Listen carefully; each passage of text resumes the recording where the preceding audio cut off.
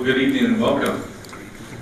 This is a great historic night because it's the first time we've had a strategic study session here in our Central Park Library, our beautiful Central Park Library.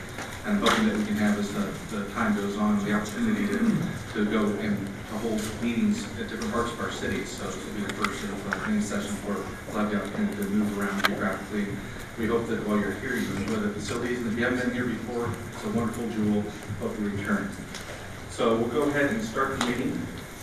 And I'll start, and I understand looks like we're going to call to order the meeting.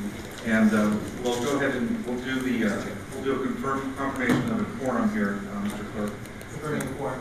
And then, of course, we have one of our council members that will be trailing behind. We have the opportunity for public presentations tonight. We'd love to hear from you. So we have some speaker cards to fill out. The reason we're asking you to fill out speaker cards is really to help us so that we can keep in touch with you and we can keep track of everybody that's here, so we can add you to the list as a subject to move forward. So with that, I'll start with the first speaker card, and if you feel inspired, please fill around. The first speaker card for the public presentations is Jerry Smith, and our clerk will be keeping track of the time as he normally does. So Mr. Smith, come forward. Welcome, sir. Hi, Jerry Smith. Please go ahead and sit down and speak to the mic. Okay. Make sure everybody can hear you. Yeah, my name is Jerry Smith, longtime resident of Santa Clara, own property in Santa Clara, and been the women's soccer coach.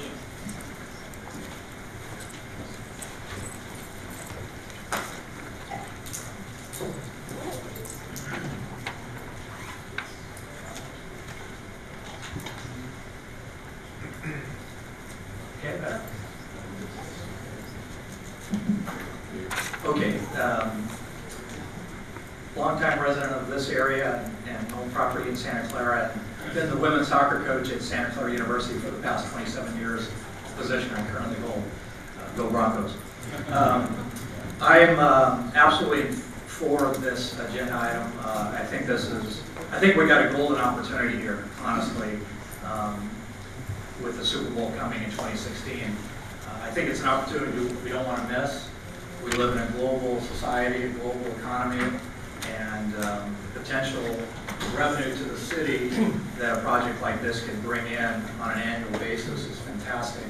And again, I think it's a great project at any time, but with the Super Bowl here in 2016, I think we need to make sure we get moving on it and we're ready for that to be in place for the Super Bowl. I think we need more upscale hotels, restaurants, entertainment options around the area for our local residents as well as people who come in for big events. Something like the Santana Row footprint, a place that I frequent, and teams that come in to play me at Santa Clara University tend to go over there. I think it's a wonderful project. I absolutely support it.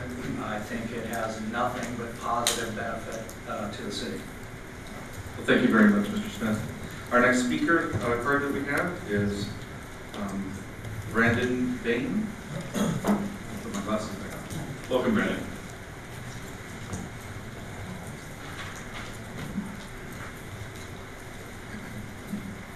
Evening. Thanks for allowing me to speak over here.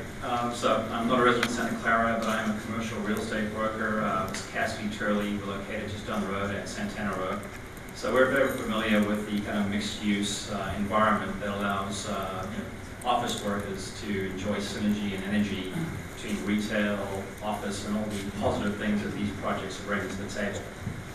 Over the last 17 years, I've transacted over 7 million square feet of office and RV transactions and about 4 million square feet of current listings in Silicon Valley, both constructed and planned listings, much of which is in Santa Clara. I do work with Flow Enterprises, and here today to speak in favor of the Centennial Gateway project and the viability of the office space in that project within a mixed-use context. I think it's important to know that the companies that we speak to today, one of the biggest challenges they have is attracting and recruiting quality talent. It's a very competitive environment.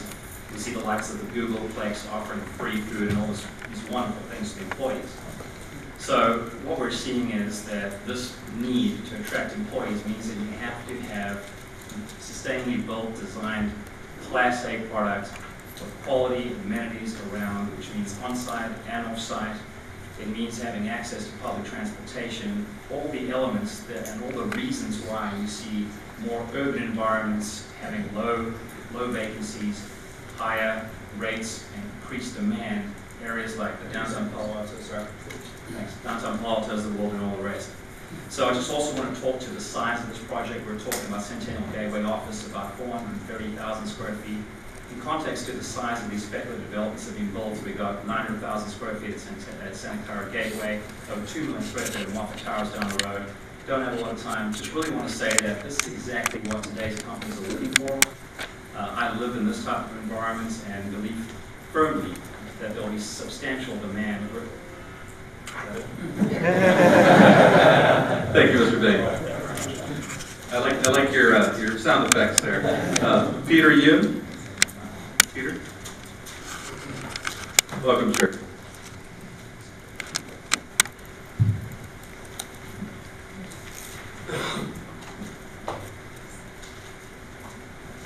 Good evening. My name is Peter Yoon. I'm a resident of Santa Clara.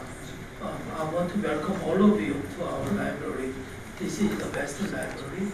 So I want to thank our city council for having the vision and build this library. We are in historic moment right now with related company and the Joe Montana Group. Our city's history is a history of successful work to supporting industry to develop offering a diverse, strong base of different business opportunities. Northside Santa Clara provide excellent opportunities for any developer with a proven record of successful placemaking of quality project which create synergy with other projects in the area. Proposed project is consistent with city's vision for Northside Library. Related company has successfully worked with over 20 cities throughout California. They intend to build a project that is true to the Santa Clara way, which will bring gathering place for Santa Clarans. Related company will enhance our entertainment, housing, restaurants, industries, stadium, and hotels. Through this project, jobs will be created. In fact, many jobs will be created for Santa Clarans. For the last couple of years, we have lost a lot of money due to RDA shutdown. With related projects, we have the opportunity to enhance revenue from interest income as well as retail tax revenue from business developed by each project. We may use both revenue streams as an important part of our general and capital fund that only increase our support of parks, athletic facilities such as youth soccer, park golf course, and international swim center, and police activity living program. So with the potential increase in city revenue by development of this project, we will have dramatically impacted our recreational and service program for the betterment of the community. This project will provide gathering place for all of us. Santa Clara is a city which honors the past and works hard in the present to ensure our future. By engaging with the related company and Joe Montana Group, the council will use the formula that has served so well in the past. The bright future is ahead of us. Together, jobs will be created, revenue will increase, and service will be provided for the Santa Clarans. Thank you very much. Thank you, Mr. Yoon. Just a reminder, 2 minutes for our speakers, especially for people that came in. And if you'd like to speak, we have some speaker cards. We'd love to hear from you. Dr. Muhammad Nadeem. Mr. Nadeem.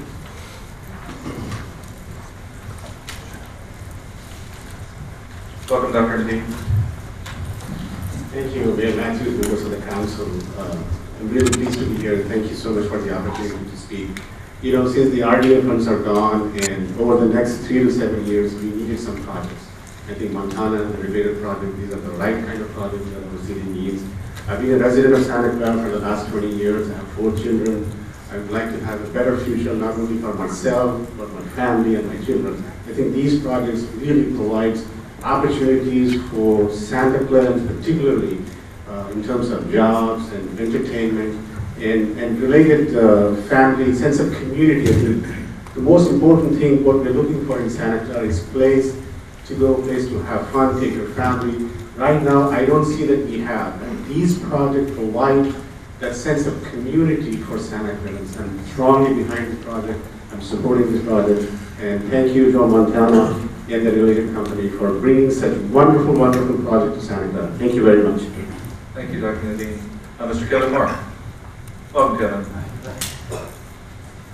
I don't know when it was, but maybe a year ago, I got a phone call and I thought one of my friends was pranking me because the message was, this is Joe Montana, can you call me back regarding a development project? I'm going, okay, who called? It's got to be a prank call. But it wasn't. It was actually Joe wanting to build a restaurant and a hotel. I didn't think the plan would be this fantastic. I'm really excited to see what happens. The two words I think today that are important is economic development. Three of the council members here, Marcelli, I'll say last name, and Patricia Mahan and Lisa Gilmore, your fathers all served on this council, and they had this vision of someday doing a strong economic proposal like this. We never dreamed it would be as big as it was. We didn't.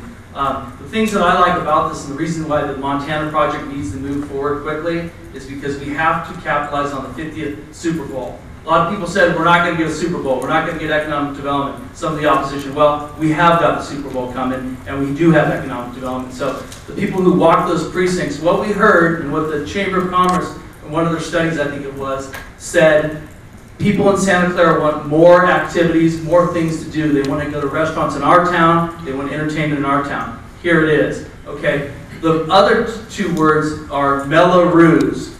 So the Montana group, which is proposing hotels, the related group, which is proposing hotels, that Mello-Roos goes into paying down the stadium. So that's just another extra bonus. But to be able to go and have restaurants, we have people from Los Gatos here, two different groups from Los Gatos who have fine restaurants who now want to have restaurants in Santa Clara. This is the kind of economic development that puts people to work, gives us more money, increases the value of our property. And today I'm fired up, and you should all be fired up. We're very lucky to be in the position we are. Let's just make sure that we move this forward along so we can take advantage of the Super Bowl. And I think the parcel on the west parcel, especially where the hotels need to be done, need to be really focused on with the Montana group to make sure it's ready to go. Let's capture that money in Santa Clara. Thank you. Thank you. Mario Buza. Welcome, sir.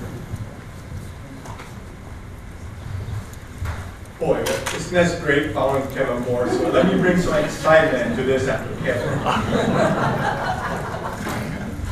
Let me put it in simple words. When I started seeing this project, I always had an idea for that area to be an entertainment district, and especially to enhance our convention center. When I saw the project that was coming, I was really excited, especially being part of the golf course and developing something like they said, unquote, steroids, Santana Rosa and steroids. Well, the things that I saw is this area is, you're gonna really, this is what redevelopment is. You're just a little bit late, they took it away from us, but guess what? This is what it was intended to be. Now think of this, all that area, that off of Lafayette, all that, the little area that was really neglected, all of that's coming to life. All those little parcels of land that had some light industrials that could be revitalized. Now we have so much going on in there, it's incredible. When I saw some of the proposals, it reminded me of, like, if you've ever been to the Staple Pavilion in LA that you walk through, or the Universal Studios City, that's what it looks like. It is really for fun for the city, and it's going to be attracting so much. Finally, our convention center is going to be looking in the black all the time. They could be expanding hotels in the area. Just think of that. The Hyatt area, everything. It's just going to be going. You have Yahoo around there. You'll have NVIDIA. You also have Google expanding. So this is a fantastic project. Let's not just go ahead and, this goal is going to be some naysayer, but this is the way it's going to be. The pros are going to be here, the naysayers are going to be here. Just overlook it, and eventually we're going to get this done. Okay? Thank you. Thank you, sir. Ms. Hedge.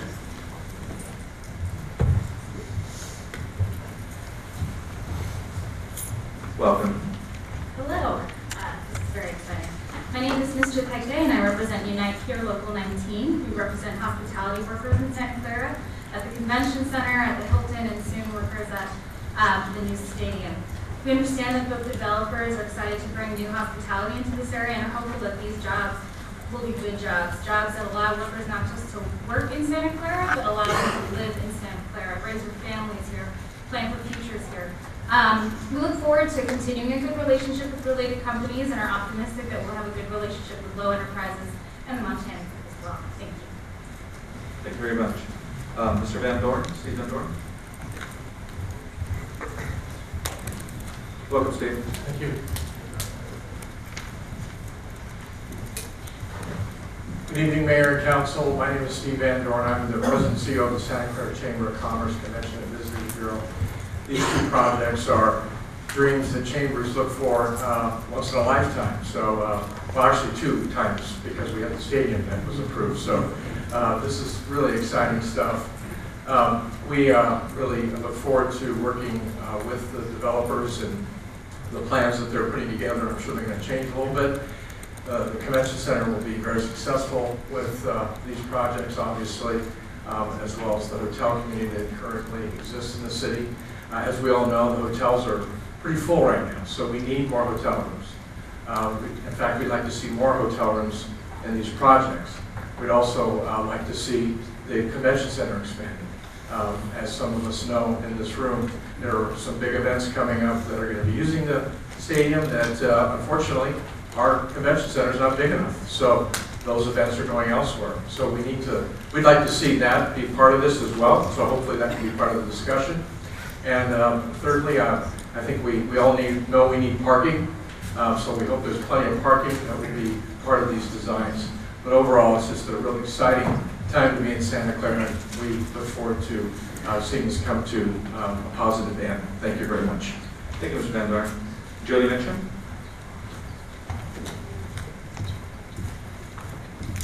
Welcome.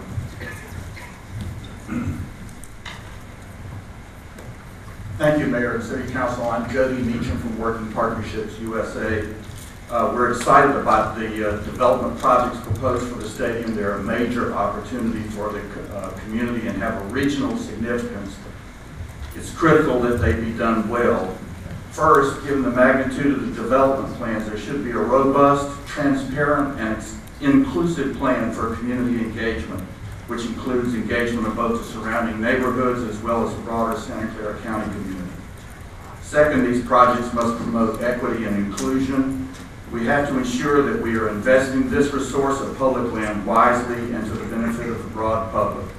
Community benefits would include affordable housing in any residential portion of the projects, ensuring that all jobs created in the project area meet a basic living wage standard, providing employment opportunities for local residents as well as opportunities for local small businesses and disadvantaged contractors, quality urban design that emphasizes walkability and safety for pedestrians and connectivity to the transit system. Given their scale and scope, these projects should set a standard for the type of development and type of jobs we want to create in our community. We're excited to work with the city, the community, related, and the Montana Group on these important projects. Thank you, sir. Mr. Benfield.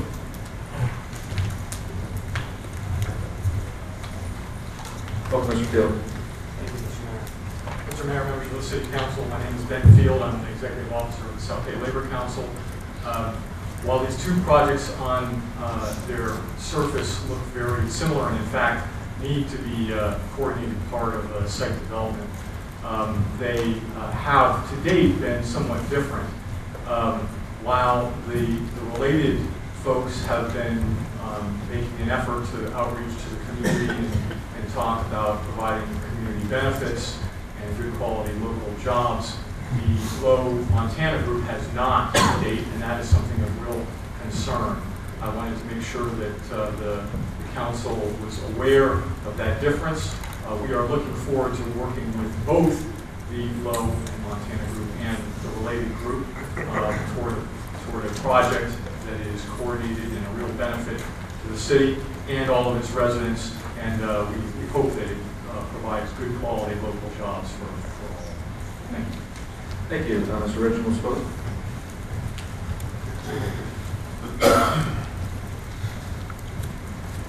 Welcome, sir. Thank you for the opportunity to speak to you again. I'm Reginald Swilley with the Minority Business Consortium. And I've said it before, I'm really proud of what you are doing here. And I think you are becoming a model for the country for what can be done in a community like this. I think these developments and these opportunities, you're making some very good steps in pressing this community forward. We work with minority chambers, labor, and all the business communities around. What we are trying to do, and hoping that you make an issue of, that is doing a particular outreach to the minority business community. Some of the emerging businesses and the emerging construction companies have an opportunity in a project like this will be beneficial not only to their particular businesses, but to this community as a whole. And we think that PLAs and advancing the kind of issues that build the community from the bottom up will be very advantageous. I think that principle that you've started here in this city will be very effectual as you go forward with it. So I'm looking forward to that coming from this group, and that you stay ahead of the curve in the business that you're bringing to this community. Thank you so much. Thank you, Ms. Spilley. Do we have any additional cards? Seeing none, is there anyone, so make sure I don't miss anyone, and remember you can talk on any of the items that we have on the agenda, not just the development proposals, it's kind of public agenda. Come on forward, Mr. Hallery. Welcome, sir. Michael Hallery, Santa Clara resident. I get a great sense, obviously, of excitement for this project, and I think a lot of it follows from the momentum of the stadium, which I did also work precincts for. In fact, my wife and I have bought 2 seats for the stadium, and I was looking forward to September of 2014. I appreciate that one of the speakers talks about organizing this management, being inclusive on a local basis. One of the comments in the paper has said it's exciting, we're actually creating a city within a city.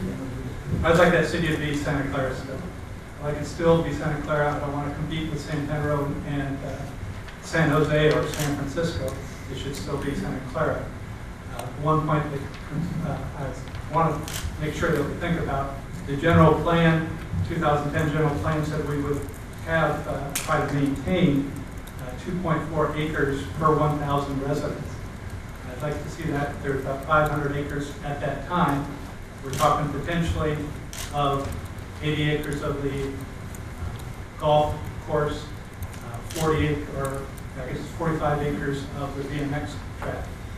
We talked about those would be relocated. I just want to make sure they are relocated. We had the issue last night when we talked about the youth soccer park.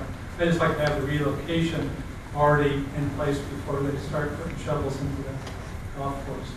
I don't mean to be negative on it, because I am very positive, very excited about it. I just want to make sure that we are looking at the full thing, looking at it as a Santa Clara project. Thank you, Mike. Is there anyone else that would like to speak on this or any other item that we have on our agenda? Please come forward, sir.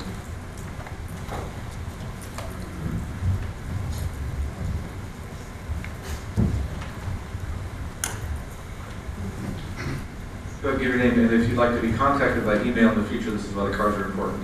Let the clerk know your email address so that we can put you on the list. My name is Silvano, and council, I run a tennis program at the courts there. And the gentleman before had a good point. I'd like to know what the relocation, because I run a program for like 7 years there. And I know they're building a beautiful Montana hotel, and it's really good for the community and everything. But we also have, I coach a lot of kids, and people play a lot of golf, and we have golf programs there in the summer. And also I know David over there has a restaurant over there too, so there's a lot of people in that area that are affected. And when they made the garage over there, it was pretty brutal. The dust and the courts got really bad, and I asked them many times to help me clean it out, and I cleaned it out. So I know that could be a negative comment to this council, but but just the voice of the people that are there, then impacted. So if the city could, Santa Clara City could think about that, it would be great. Maybe we could find below the courts, or maybe we can maybe a little small golf course somewhere, and maybe another tennis center, because I deal with a lot of kids that are 5-year-old all the way till 18. Anyway, that's very important too. So anyway, thank you very much, and thanks for your time. Thank you, sir. Is there anyone else that would like to speak? Please come forward. Yeah. Welcome, sir. Yeah, hi. I'm glad you're having this, the public can speak. And I've been following this whole development. I've lived in the city for 30 years. I used to work at the city too. My name is Ken Kratz, and I'm very worried about air quality in the city. I think you're going to have a problem with all the additional car trips and traffic in the area. As you know, the jobs that they're proposing here are primarily retail, and those folks probably won't be able to live in that community that's developing out there. You'll need a heavily amount of public transit to get those folks out there. So you might want to think about a component in that sense. Santana Row is heavily covered by, well, not heavily, but has a lot of public transit to that center, so it allows people to work there who probably can't afford to live there. I know I could never afford to live there as I worked at the city. I went over there several times to see what it was rented for, and it was basically almost double what the rentals are in the city of Santa Clara. And now I'm talking about the old sections, south of 101 and the Avenue area. So I don't think this is going to add housing to the city in any considerable amount. And I would suggest you start looking at housing in the following way. Let's build a real city.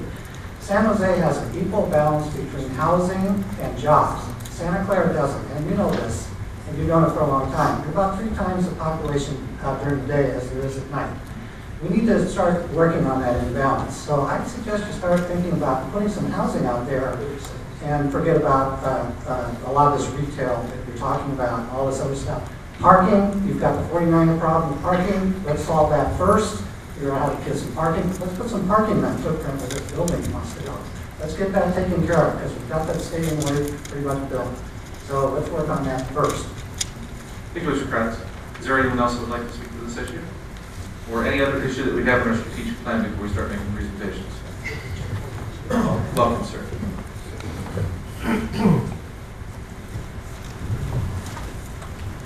My name is James Viso,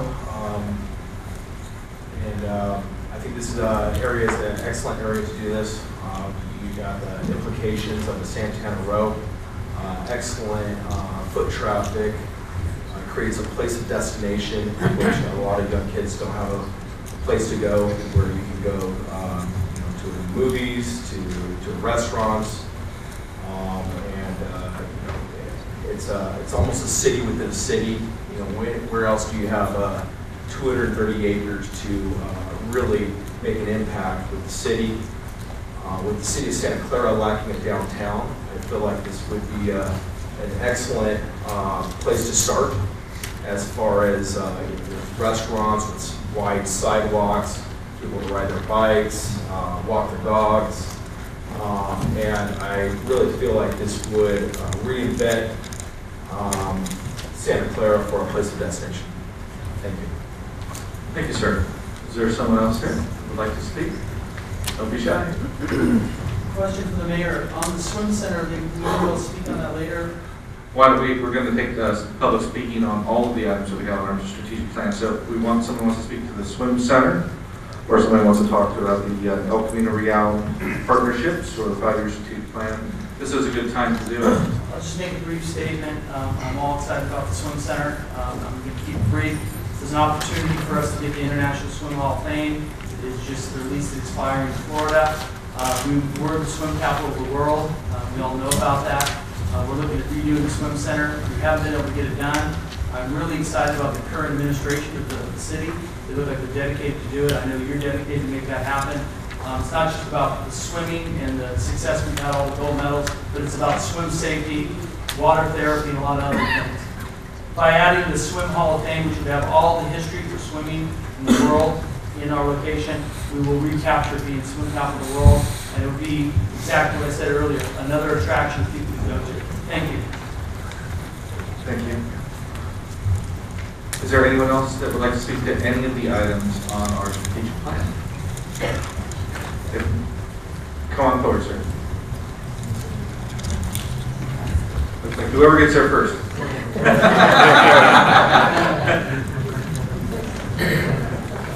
The man with the hat's got the advantage. He's a little closer. I'm bigger. There you go. Welcome, sir. I'm James Jones. I've been here before several times in front of the city council. But the last time that I went before the city council was when they took out Fairway Glen Golf Course. Okay, and the answer was we got a real nice golf course up there. We built, and now we got to take this one out. We need to make sure that, you know, as far as a lot of my friends, that the golf course isn't just eliminated. It is an extremely good golf course, and now all we're talking about is just taking it out or using it for a parking lot. There's a lot of golfers around that choose to make that more than a parking lot. Okay. I still enjoy it. My wife says I'm getting too old for the game anyway, but I disagree. I enjoy the game, and you know, a lot of these developments are very good. I've been in Santa Clara for over 50 years. Okay, I have property here to support the tax base and everything, and all of these are very good projects. But at the same time, I don't want to see some of the people that's been here a long time, like myself, just moved over so they can bring in the new crowd. I think with just a little bit of forethought, both things can be taken care of. Thank you, Mr. Jones.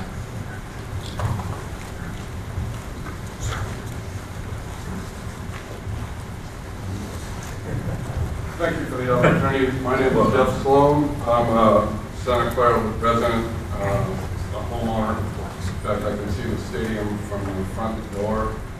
And I'm an avid golfer and tennis player. I know John. David's restaurant is well used as well. The food is fantastic as I eat there. And I'm just concerned about the big development that's happening with the traffic coming in.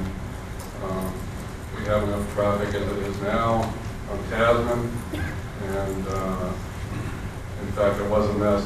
It's calmed down now since the construction is winding up. But I had 3 or 4 flat tires in a month, and and that expense was on me. I mean, finally they got sweepers coming in, they're fixing that, but you know, that was an expense out of my pocket I didn't appreciate. And to see the thrill of these kids playing tennis, and I watch it because I'm there all the time. And the soccer field, those kids there, I have a friend that's a coach over there. So those facilities are very well used.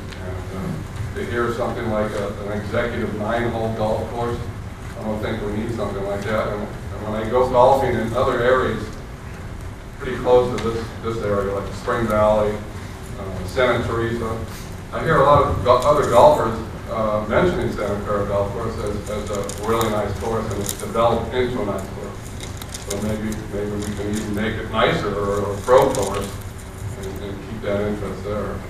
I'm planning on having a big event at David's Restaurant in 2015, and I don't know if I should cancel it or go ahead and with my plan. So that would be something I would like to answer, because my father lives in Los Gatos. I have him come down here, and he likes the whole area as well. So I appreciate your time. Thank you. Thank you, Mr. Sloan. Is there anyone else here who'd like to speak to any of the items on the agenda? Seeing none, then we'll go ahead, and the council's going to switch sides so we can get out of your way so you can see the presentation that we can as well. So we'll go ahead and start with the presentation on the Montana and related development proposals. And I'll turn this over to city staff to facilitate. Mr. Mayor, members of the City Council, we're very happy this evening to roll out for the first time the 2 site plans involving the 2 commercial developments within this given area. There has been coverage regarding the projects, because we wanted to make sure that we reached out to the media and the community to give everyone ample notice that, that these two site plans are going to be discussed tonight. The plans overall are very ambitious. They're incredible projects. They seem to hit on all cylinders as it relates to office, retail, entertainment uses, hotels, housing. It includes a market, certainly restaurant components. The plan itself, as I mentioned, is the first rollout because it is, these plans need to be vetted. They need to be certainly reviewed, obviously, and these plans could change depending on your guiding principles and your expectations of the development. As you go through the plans tonight with the developers, we want you to look at a number of design considerations as it relates to how the plans are laid out overall. We need to look at density as an issue, height, bulk of buildings. We also need to look at the new infrastructure that's going to be developed. The podium platform that will be developed over the former landfill area, because that is the podium and the floor that will hold these individual buildings as they're constructed. We definitely need to look at compatibility, especially with surrounding uses and neighborhoods. Parking should be a huge consideration. Access, circulation, especially as it relates to pedestrian vehicle. Overall land uses, make sure that they're consistent with what the community wants. Landscape issues, transportation. And the final issue would be the gateway effect of the visibility to what is being built in that particular area. As you deal with the retail community, a lot of it deals with location and visibility. Everyone wants to be noticed as people drive by so that they can attract customers to sell their wares and their products and their goods. So we'll need to take a look at those issues. The project in itself is something special. It was indicated in the paper that we are building a city within a city. And I agree with the gentleman who spoke earlier. It should have all of the characteristics, the marking, and the identity of Santa Clara. Because it is the city that we're here to serve, but it is a special opportunity. When you look at the development of the city in general, and you look at the needs that we have, this project, or these two projects, I should say, will certainly address many of those needs. As we look at the city as a whole, this is actually a very good start in terms of trying to bring, especially retail into the community, because this is certainly going to be the lead in a number of projects to come in the near future. So what I'd like to do at this point, I'm going to turn it over to Ruth Shikata, our Economic Development Manager, and what she will do is she will introduce the development teams and the principals and give you a brief update. For many of you, we have really been working on these plans since March. I know the Montana group has been here a little longer in terms of their E&A, but related, we've been hustling and trying to coordinate and essentially master plan both developments. And what you're going to see here tonight is somewhat the first culmination of some of that work. And again, like I said, it's not etched in stone. There could be changes, but it should be an incredible presentation tonight. So Ruth, I'm going to turn it over to you. Thank you, Julio. Mr. Mayor and members of the City Council, pleased to introduce these two tremendous projects tonight. We'll have two separate presentations, so I just wanted to take a minute to introduce the principals that will be in front of you. From the first block, we'll have the Montana Wittig Lowe Group. Joe Montana is here, Kurt Wittig and Bob Lowe are the three principals from the Montana Wittig Lowe Group. After that, then we will have another presentation from the related company, and they will be represented by Bill Wittig and Steve Eimer. As you can imagine, planning for a brand new district of this size is a significant undertaking. What we're looking at between the two projects is a combined total of more than 6 million square feet of development, more than 18,000 parking spaces, and more than 220 acres. So to that end, the city has spent a significant time working with the two groups, coordinating their site plans. And to help us with that effort, I also want to make one more introduction. Frank Fuller from Field Paoli has come on the city team to help us look at the design principles, site planning efforts, to make sure that the pieces of the public realm are coordinated. As one person spoke a little bit earlier tonight, looking at things like walkability and connectivity, to make sure that the district, our new district in the north part of town, is welcoming to anybody who comes and visits it. We also need to recognize that we have the brand new stadium is a major anchor. It's a regional anchor, really. And then how do these developments then play off of that as a partner and to create those synergistic efforts? So tonight, as the city manager alluded to, these are our preliminary plans. There's a lot of work still that needs to be done. We will need to be talking about in the future the site boundaries and the existing uses. You heard tonight from folks that are representing the golf constituency, tennis, and David's was mentioned tonight. We need to work with the county and state regulators, because we can't forget that this is a landfill site, and there's a lot of regulations to make sure that human health and safety is protected.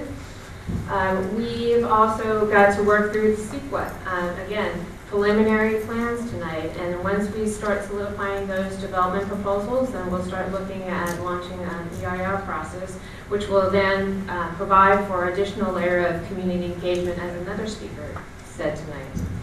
And then we've also got term sheets to work through, the transactions. So a lot of work has been done, but a lot more needs to be done. Okay, so with that, I think I will then introduce, first have the Montana group come up, the Montana Whitlow team.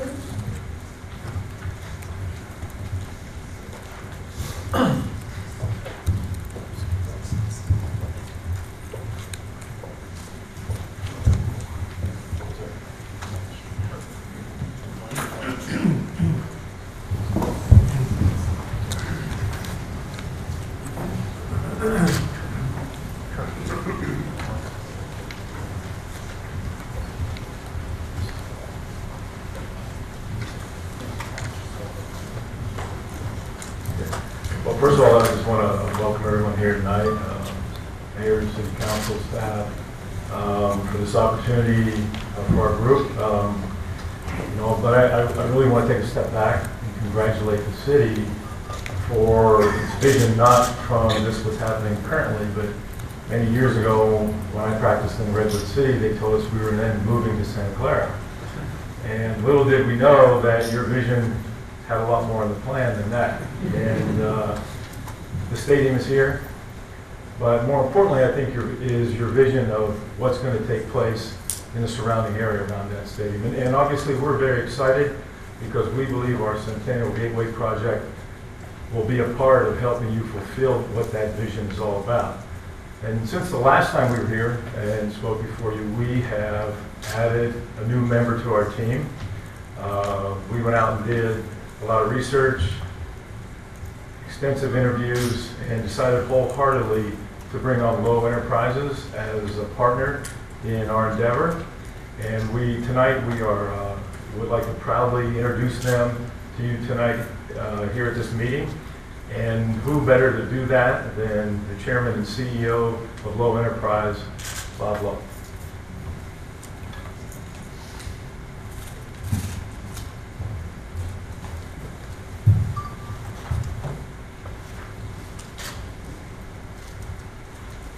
Thank you, Joe. Good evening. Honorable Mayor, members of the City Council. We're couldn't be more excited than to be partners with Joe Montana and Kurt Wittig in this exciting town and this exciting project. My associates and I are very pleased to, there we go, to be here this evening to present to you our preliminary plans for Centennial Gateway. Low Enterprises is a California-based firm that we founded in 1972. During the 40-plus years since, we have acquired, developed, managed in excess of $21 billion of real property assets. We currently are responsible for over $5 billion of office, urban housing, hospitality assets around the country. We currently have about $1.5 billion of mixed-use urban projects similar to the Centennial Gateway project. Our hotel company, in our portfolio, we operate about 11,000 hotel rooms around the country and employ about 10,000 people. We focus on the development and management of very high-quality assets. Our firm is known for creating a brand for each property in which we're involved that recognizes the unique aspects and the local market conditions of that asset. The Terranea Resort is our most recently completed hotel, resort, conference center on the coast in Southern California.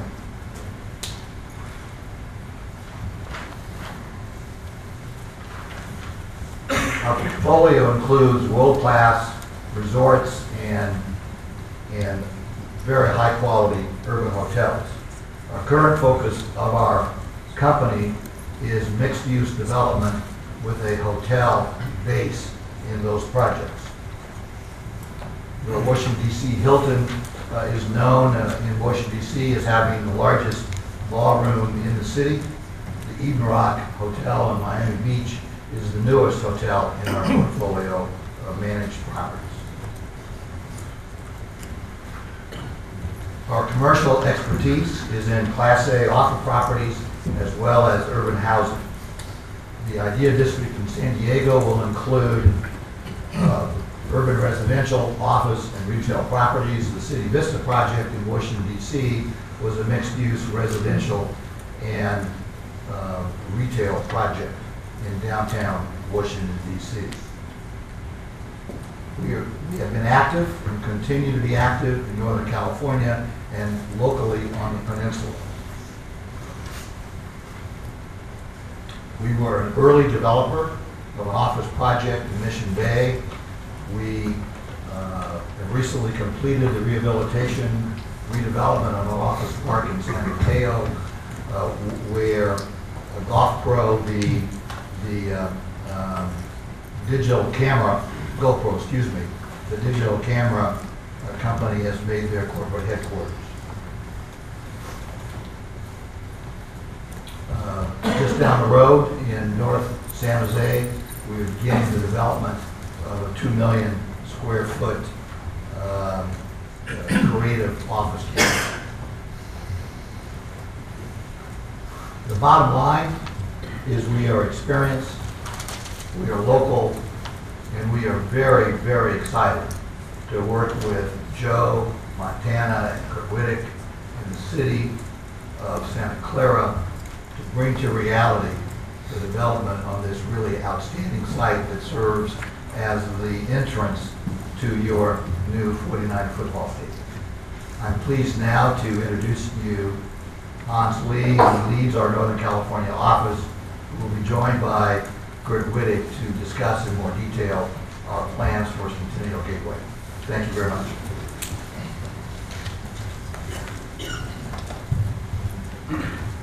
Thank you.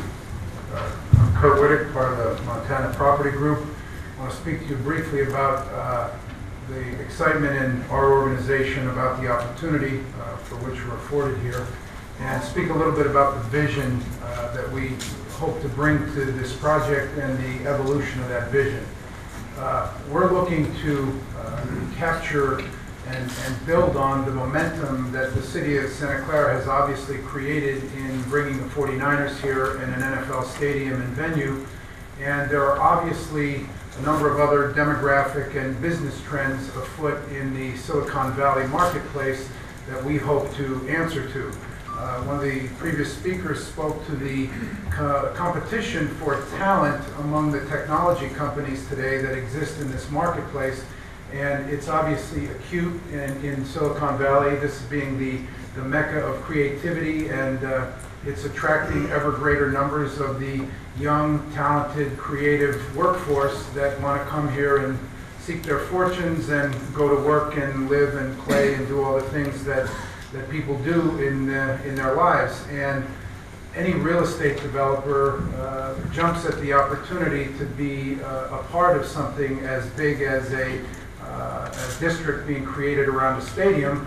I think in the NFL today, the trend is to weave stadiums into the urban fabric, and our vision for our project is to create a unique urban scale destination development with a mix of uses including hotel, office, restaurants, and entertainment that would answer the bell, if you will, on the quest for these mixed-use environments that the young and talented are gravitating towards, and the companies who seek their services want to make themselves a part of. So our project is looking to build on the obvious momentum that the stadium has already established in the area, and we recognize the relationship that we have to the related development, and we've been working extensively with them to try to master plan the region, if you will. But most important to us is to provide a destination where we can have a 24/7 environment of work, entertainment, restaurants, and hospitality that candidly is lacking in much of the product in the Silicon Valley marketplace today. Much of it is dated. If you speak to any of the very progressive companies, the Googles and Amazons and Apples of the world, they all seek to create these vibrant, urban, walkable campuses with an array of services, amenities, and such that their hopefully employees are going to be attracted to and would enhance the quality of life. So the somewhat blurred lines that have come to exist in today's world between the work environment and the social environment, and people are socializing while working and working while socializing, the atmospheres that companies seek to create is very similar to what we will seek to create on our site, where we combine the uses and create an urban-scaled, walkable place where there's a interplay of these different restaurants and entertainment venues, as well as with the office. And clearly, as Hans will walk you through when he shows some of the details of our proposal, we are also very mindful of our public spaces and the need to be inviting and to draw in the public during game days and play upon the obvious destination that an NFL stadium creates, so that we can become a part of the experience that is attending an NFL game, and our eateries and restaurants, not the least of which will be one owned and operated by Joe, will obviously become destinations in their own right during the game days. And clearly, because an NFL stadium exists and the energy that it exudes, we think we will be able to capitalize on that energy and bring it into existence in a lot more than just game days or event days, but by planning the public space and the mix of uses in such a way to, combined with Related's project, create a critical mass of entertainment and other lifestyle events that people would take advantage of, not only during game days, but during the rest of the year.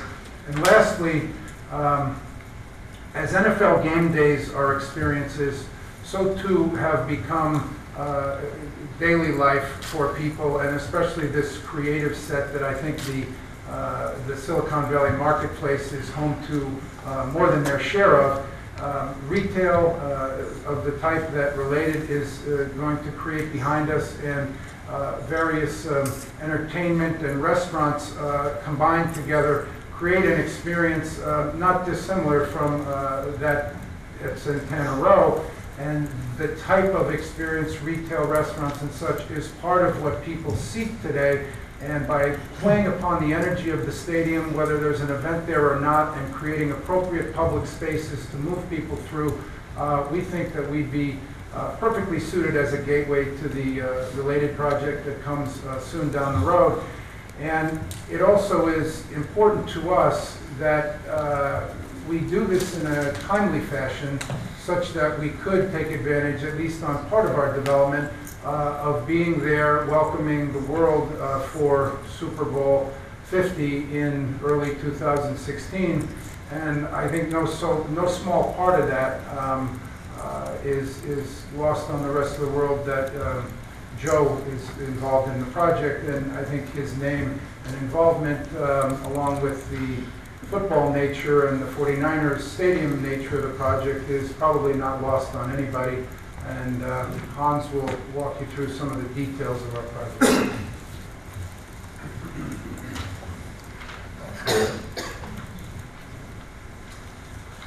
Let me take you through our project, get into the details a little bit here. As we look at the immediately surrounding neighborhood, we're mindful of how our proposed project will relate to the convention center, the city garage, the future project by Related, and the stadium, of course. A major element of design is to create a sense of place, which we will achieve with public spaces that address both the stadium as well as the golf course site where Related will be. To the south, the experience will be highly energetic, centered not only around events at the stadium, but also around activities that we will program ourselves. To the north, we're funneling pedestrians towards the oasis that will be Related's town center. We've organized our site with the hotel to the west.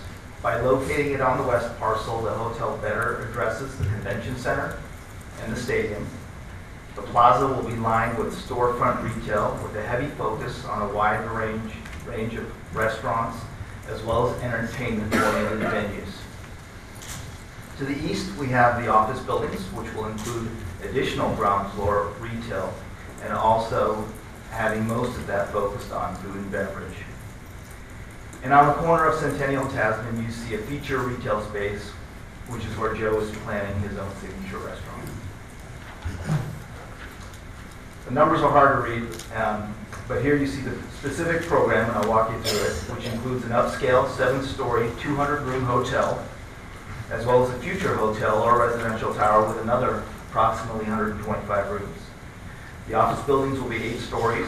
We think it's important to program a level of density, a density that creates a critical mass of people that will provide on-site demand for the restaurants that we plan to bring to the project, and also have a sense of relative scale to the stadium itself.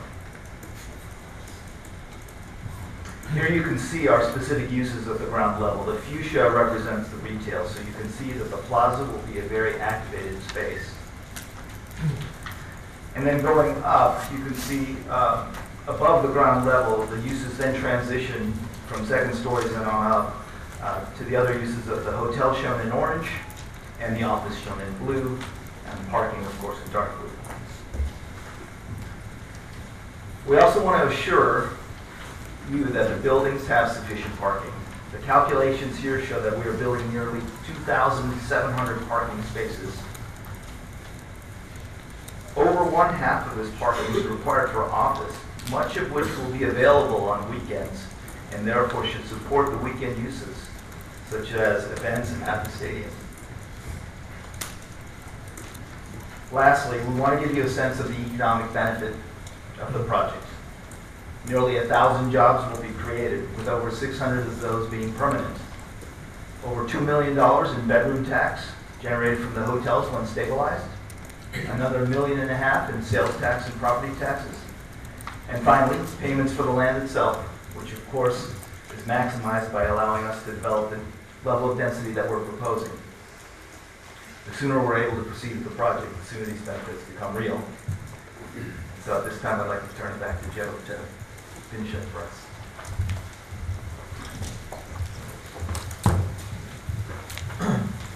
Well, I want to just finish up by saying that we're extremely excited about our project. we think that our project will, as I said earlier, will help fulfill that vision that the city has about the area surrounding the stadium and what they want to see there. We've been ready for a long time. We were ready back in July. We were then asked by the city to delay our application. And from that point on time, we have spent many hours and many dollars meeting with Related and trying to together plan and build our site plans together. And I'm here today just to say that we're ready to go. And we're just asking you to let us go ahead with that application so that we can, for sake, hopefully make that Super Bowl, because the longer we keep getting pushed back, the tighter and harder it is for us to make that. Super Bowl, you wanted it, and it is coming. Right? It is coming. And everybody knows that it is, if not, most people consider it the greatest sporting event in the world. And it's coming, and with it come people from all over the country and all over the globe, not just people from the United States. And we believe that our project will enhance their experience while they're here. And so we are asking that you allow us to move forward with this. It certainly would be much better for them when they come here to see that Centennial Gateway sign hanging over a beautiful project other than stapled to some piece of wood up against a chain link fence saying Centennial Gateway coming soon, under construction. So we're here and we're just asking for you to have that understanding, and hopefully we can move this forward and start the beginning of something great for the city. Thank you for having us. Well, thank you, Mr. Montana. There's nothing we love more than hearing "we're ready to go." In Santa Clara, those are words that are a call to action. And I'm especially excited about the team that you've assembled and the due diligence that you've done to date. It's obvious that you're ready to move forward. I wanted to go ahead and have an opportunity for any council members if they have any questions related to the presentation, which was very well done, and I appreciate it. Thank you, council members. Councilmember Gilmore. Thank you very much. And thank you for the presentation. It's nice to see it for the public and the council as a whole. See this really unveiled for the first time. And I'm very proud of the team you put together. I think there was a misconception that for some reason you were delaying the project when in fact it was a city that was asking you to work cooperatively and collaboratively with the Related company, and we have actually delayed your project. So thank you for being patient with us and working together for the greater good of the proposed project. I'm hoping, I don't see any reason why this you can't submit your application and start the process with the city. We would also like you to be up and running, assuming everything moves forward as we're hoping and anticipating that it will, that you're up and running by Super Bowl, because it's important for us that we make a good impression on the world during the Super Bowl so that we can get another Super Bowl. And by the time we get our second Super Bowl, we'll have the Related project also hopefully completely developed. And we will have people staying here and spending all their money in Santa Clara and not in other cities. So I think it's very important that we move ahead, at least with your project, get it going and get your application into the city right away, and let's start the public process. But thank you very much for being here. Thank you, Councilmember. Councilmember Mahan.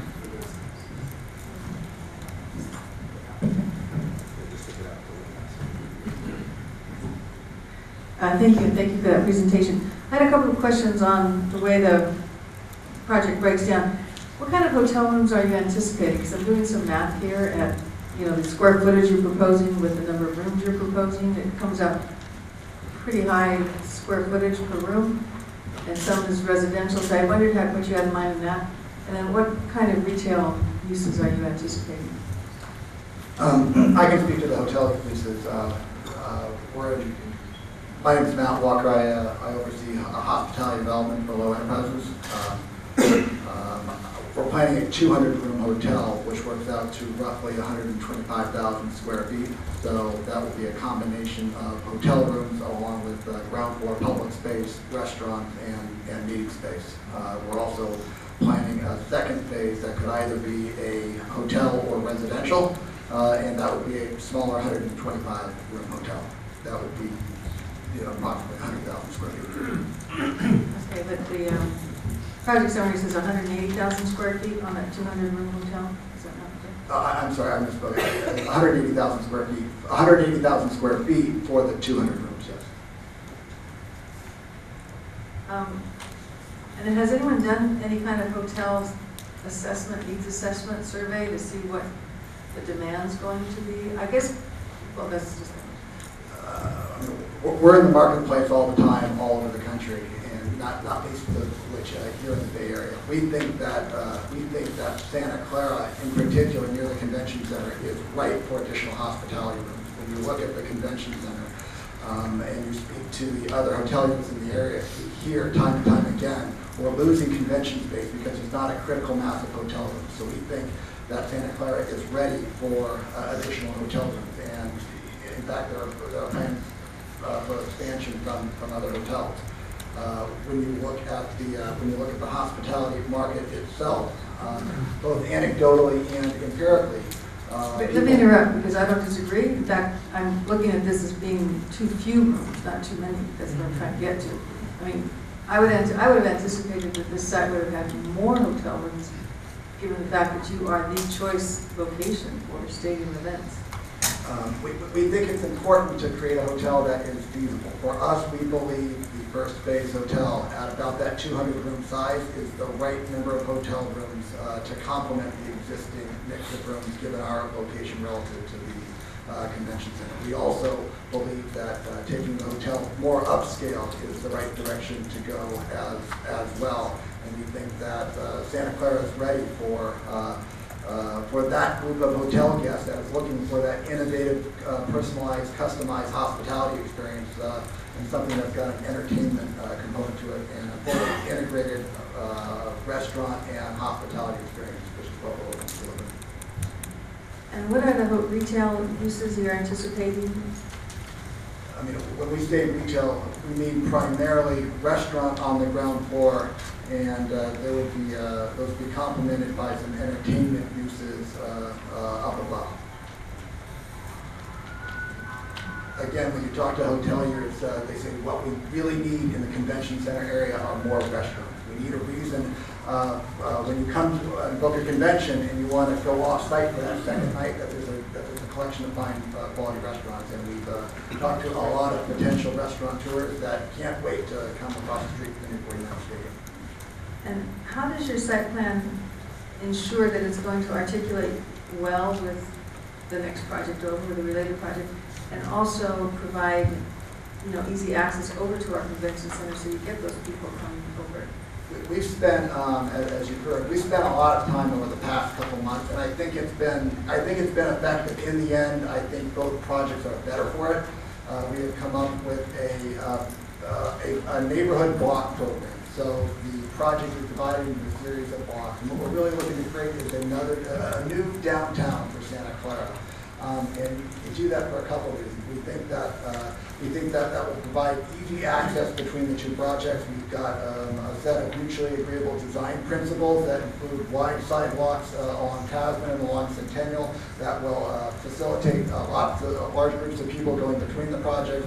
There's a porosity, if you will, by having a set of streets so that you've got people that can amble their way through, and it just gives it a sense of authenticity that this is a place that really is about creating the new Santa Clara.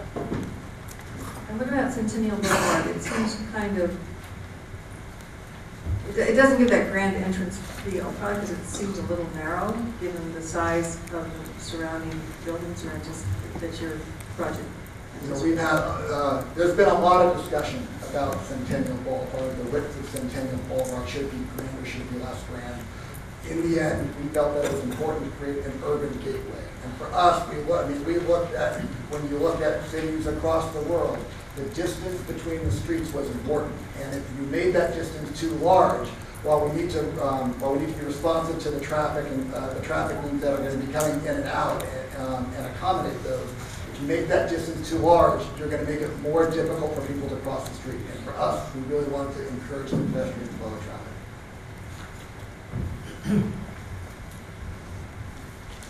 Thank you. Councilmember O'Neill. Thank you, Mr. Mayor. Thank you for the presentation this evening. So I wanted to kind of tag on to some of the issues that Councilmember Mahan raised, because when I was looking at this, because I know there's some grade variations out there, and we've got the the light rail track. So I was kind of, when I look at the picture, I wasn't sure are you planning to bring the levels up to street level? How are you going to handle those grade variations? And it looks like, is that some kind of walkway across the street on the pictures? It looks like some kind of walkway. Because if it's going to truly be a gateway, I am kind of concerned how that, with the grade variations and how that's going to look. That issue was raised in our work sessions with Related, and we have submitted a plan, if you will, that would raise the grade of Centennial, day one, if you will, and allow for further grading to take place per the Related specs at a later date when their project is developed. We are amenable to raising the grade or to leaving it the way it is, and our project will become whatever it needs to in order to accommodate that. And it's important for us to explain, we want to create a public plaza that is on the level of the stadium, so that you walk out of the stadium, you cross Tasman, and you come onto the public plaza on our side that is at that level. We will have podium parking underneath, so that, and you'll use the natural depression of the topography to build our property up onto that area. Thank you. Any additional questions or comments from the council members? Seeing none. Thank you so much for your presentation. This is a great first look, much more than I think than any of us even expected, but we're very pleased to see how far along you are and how much thought you put into the design of the project and the great team that you put together, Mr. Montana. Thank you very much. Thank you for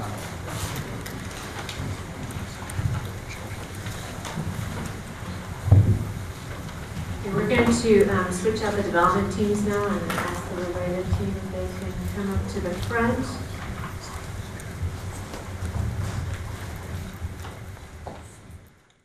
As they're assembling here, you're going to switch out their boards, and then first we'll have Bill Whitty, who's the president of Related California, speaking.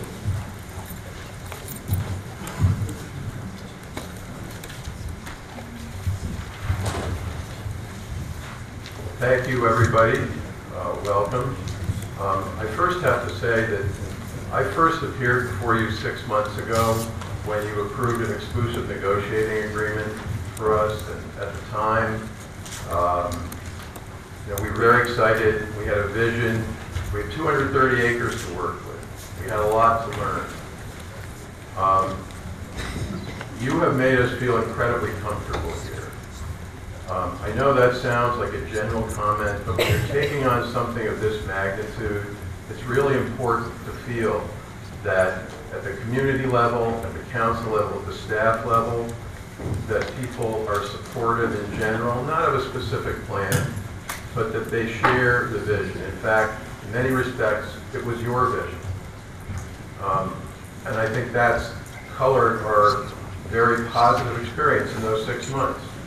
With me tonight are Steve Eimer, who you will hear from, who will go through our plan, as our project executive, who has a lifetime career of managing high-density, complicated mixed-use projects. We sometimes check his sanity, but he's been doing it for a long time. My partner, Roger Torriero, who actually got us involved to begin with, and Nate Cherry, partner with RTKL Architects, who's been our master planner. Also here is Lydia Tan, the head of our Northern California office. Well, in that 6 months, we've gotten a lot smarter. On a technical level, and we have a lot to deal with here, we've had several meetings with the state and county regulators who oversee the development on any landfill site. City has been with us in those meetings. We feel we've gotten a very good handle on the parameters for development, on the cost of development, how to create the infrastructure, and working with architects and engineers in that regard. And I will say that while there are challenges, the regulators are very enthusiastic about commercial development occurring on landfill. They would strongly prefer this for a whole range of reasons. We're still working with them on the possibility of residential development on landfill to have an even bigger mix of uses. And the economic side, we've completed very detailed market studies for all the potential uses we are considering, most notably retail, food and beverage and entertainment, residential, office, and hotel. And all of them, particularly on the retail side, have come in stronger than we might have anticipated. You know, you get these, you're a developer, you get these studies, you need them for lenders and investors. You get them, you say, gee, I wish it were better. You go back to the consultant, can't we do a little better? This time, it came back better than we anticipated. That doesn't happen very often. So, another good thing. We've begun a series of community outreach meetings at a very informal basis because, as everybody, all the speakers have said, this is a first cut. This isn't the end game. This is where we start.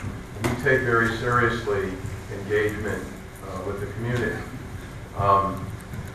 We have, as Kurt said, we've had a series of meetings both with staff and with the Montana Whittick Low team.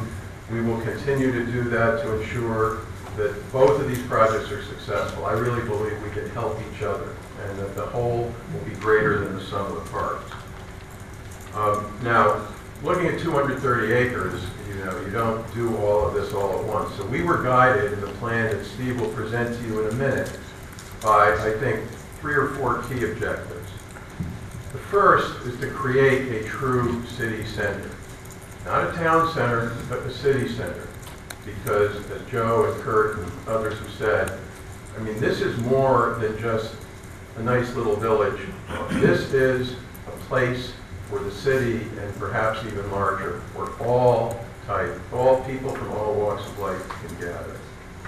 The second is the flexibility across all 230 acres to respond to changing market conditions, changing economic conditions, and changing city policies. As we go through this process with you, some of the many issues, some of which you've heard about from the public tonight, will evolve, and there will be opportunities. And we've tried to do this in such a way that we can respond to those opportunities. Certainly it involves the convention center. It involves other, I'll call it entertainment, public uses. There's the room to do that. We don't see this as developers. We don't get this opportunity. We want to make sure we get it right. To anticipate traffic flows and infrastructure needs. I mean, this is kind of the blocking and tackling of development. You know, the stuff that isn't sexy, but with such a large site and with these site parameters comes a lot of challenges. We've tried to work very, very closely with Julio and his staff, with Kevin and Ruth and the Public Works people. In fact, they're probably sick of us by now. But it's going to be very important to continue those relationships as we go along. So with that, let me turn it over to Steve, who will walk you through our plan.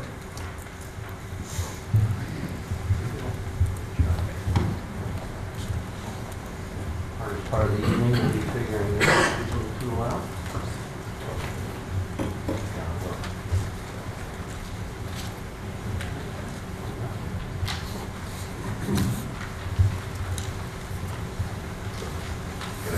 Turn just a bit to the side because I want to be able to point to a few things as we walk through this too. First, just a quick summary of location. You all know the site very well. ENA boundary is marked by the gold boundary around those parcels. Bounded on the south by Stars and Stripes fundamentally, and the Montana Low properties at Tasman.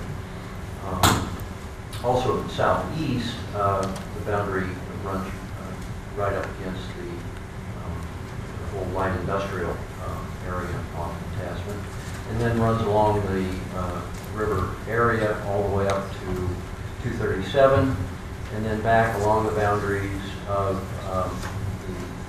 the Irvine Gateway, back down to Great America Parkway, and then along the Consequence Creek area adjacent to the Convention Center. The ENA area encompassed the 230 acres in total, and in our thinking and planning, we've actually excluded from our planning the detention pond area, 15 acres at the far northeastern end. We divided the site into roughly 4 parcels, which you can see indicated here, and these areas roughly conform to the locations of the individual landfill trash dump sites that have been operated on the site. They go back all the way to the 1930s, actually, in our historic research. As Bill mentioned, 5.5 months of very detailed review and analysis of all of the various site opportunities and constraints. I'm going to spare you all the gory details, particularly those related to the landfill issues, and just suffice it to say that the site, even with all of its challenges, we do believe is developable for much higher and better uses than currently exist. All of our work to date across the board has really informed our decision to go forward with the project. And it has also formed the basis of the conceptual land use plan that we're presenting tonight.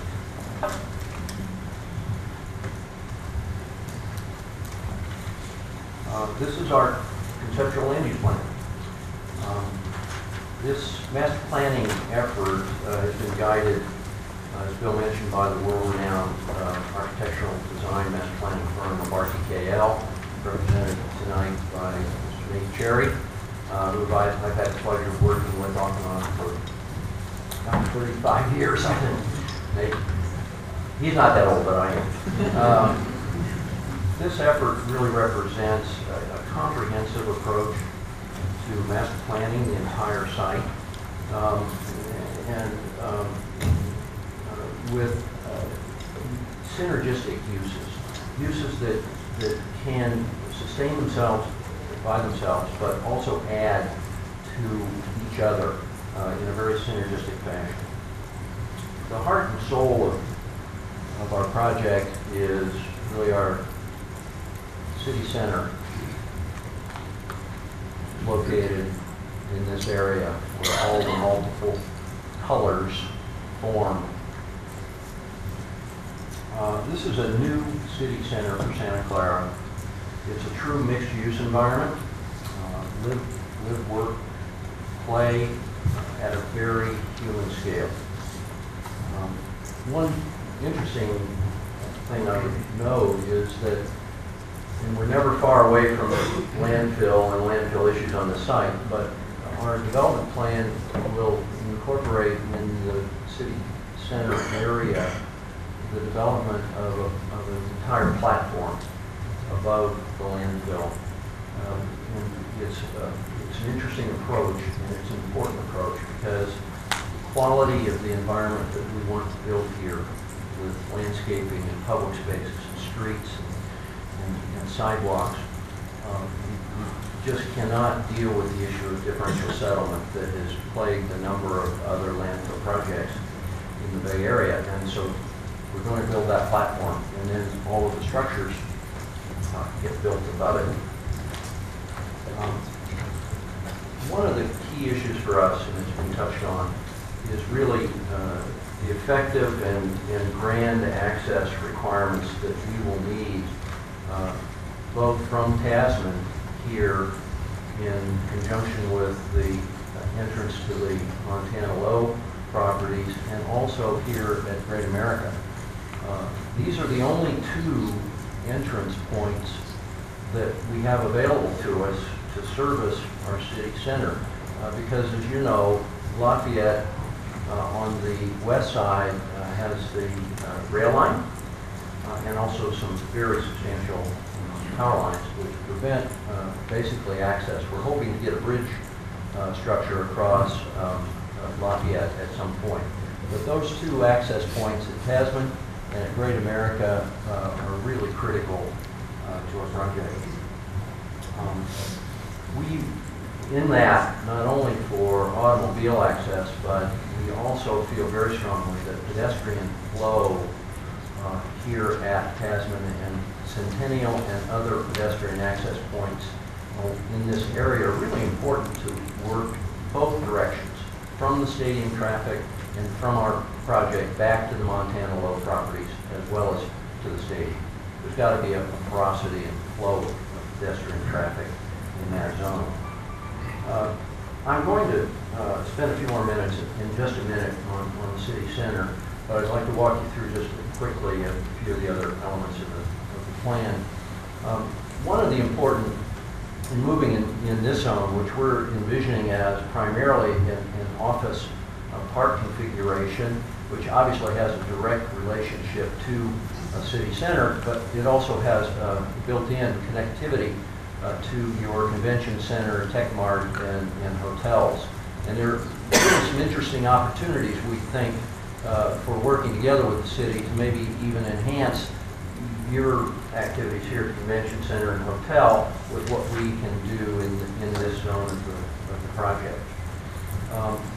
Moving on north, as you can see, the plan really hinges on a lot of connectivity throughout the project, and that's for automobile connectivity, vehicular, bike connectivity, walking paths.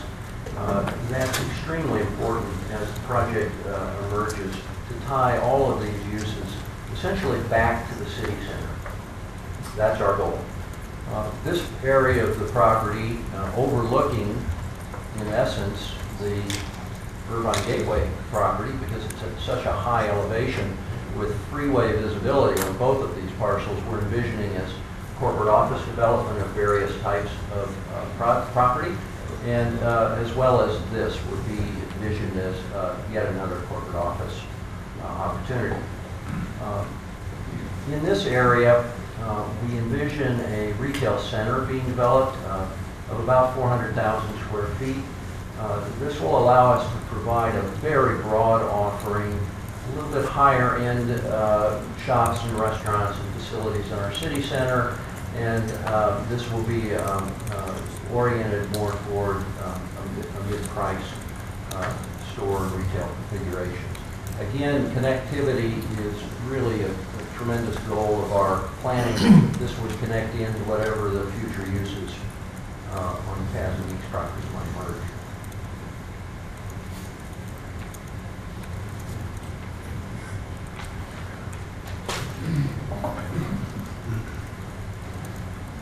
This is just a very overall compilation of our square footage and distribution by parcel, and also the FARs that we're envisioning as part of the project.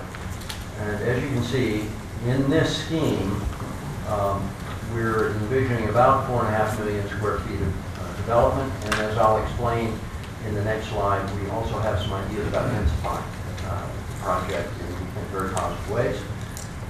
And at that square footage, with our acreage, that would produce an overall FAR of 0.44. It ranges within the project of up to about 0.77 FAR in parcel 4, which is our city center, as you would expect. Mid-rise buildings, a bit more density, down to the retail center about 0.19.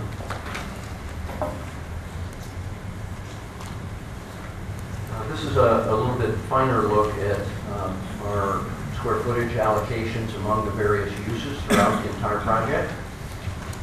First item is residential, which we're envisioning to be located basically in the area between the Montana Low properties and our city center, but become very much a part of that city center experience. We're envisioning somewhere in the range of about 530 units. They're podium style, built above both base level retail and parking.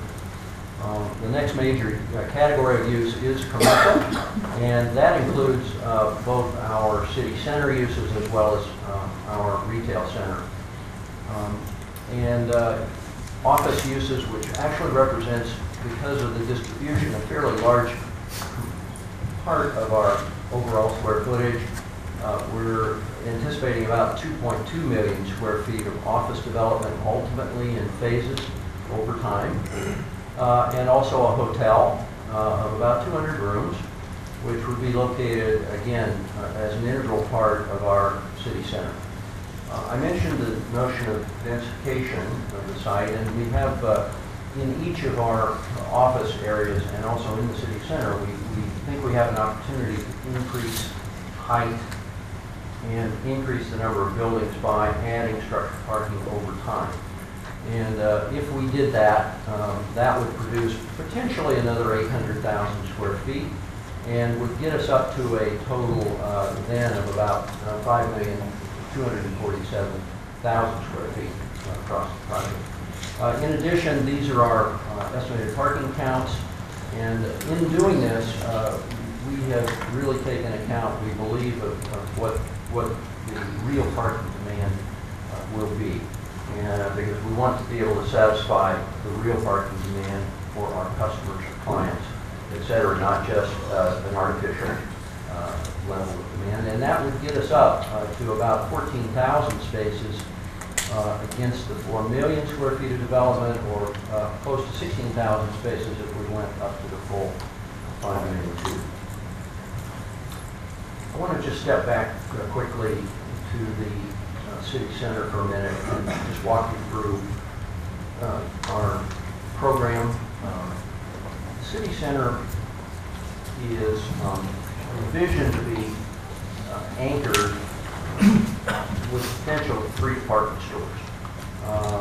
And that anchoring will then allow us to tenant the facility, bring in a variety of users, special shops, restaurants, and entertainment venues. In the plan, you'll see depicted this large block of space, department store.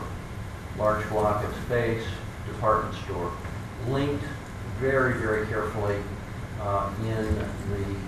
integrated fully into the landscape and the streetscape. A third department store may go just flanking our center park at this location.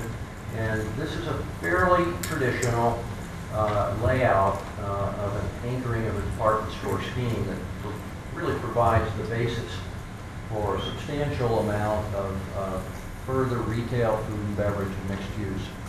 As you can see, in our city center, we are looking at the potential of a total of almost 1.5 million in square footage, which is broken out by close to 1 million square feet in commercial uses, some office, and a hotel integrated directly in.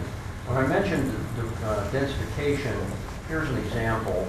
We've identified a couple of sites here in the city center where, in fact, we may be able to, depending on market conditions and what the landfill regulatory agencies tell us, we may be able to incorporate some mid-rise residential over retail in those locations. One quick mention of an alternative that we have put in the plan at this point for further discussion is, in the event that we did not pursue the retail center on parcel 2, we do believe that potentially we could incorporate an additional office in that location. And that's just a depiction of how that might lay out in the plan.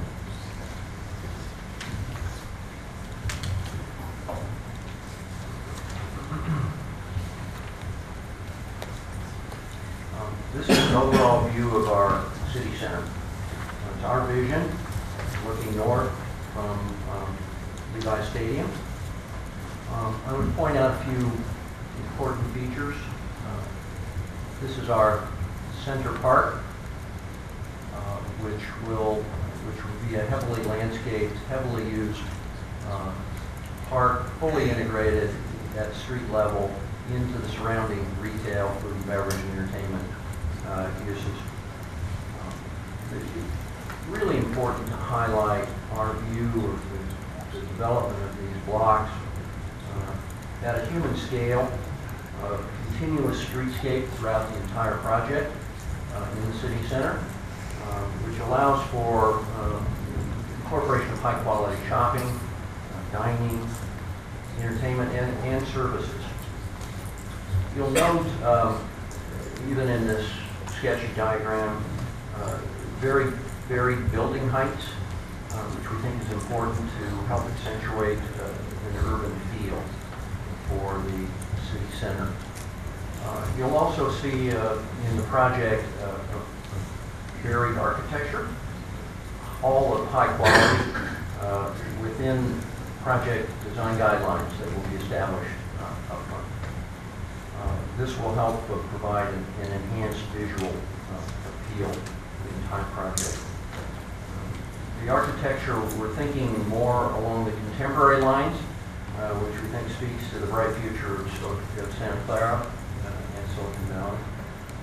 Throughout the project, you'll see lush landscaping, which helps to create an urban oasis in a digital world. I'd also emphasize to you that Related has a very, very strong firm-wide commitment to environmentally sensitive design and building operation. And we will, with this project, exceed the highest levels of LEED certification for everything we do here.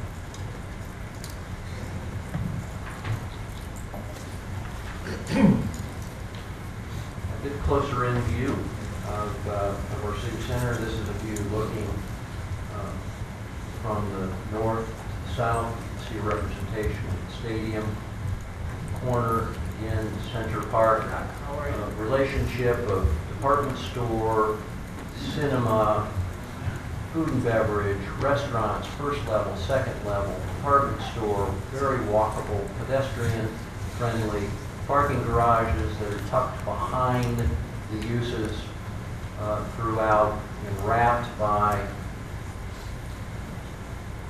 lively pedestrian-oriented uses throughout.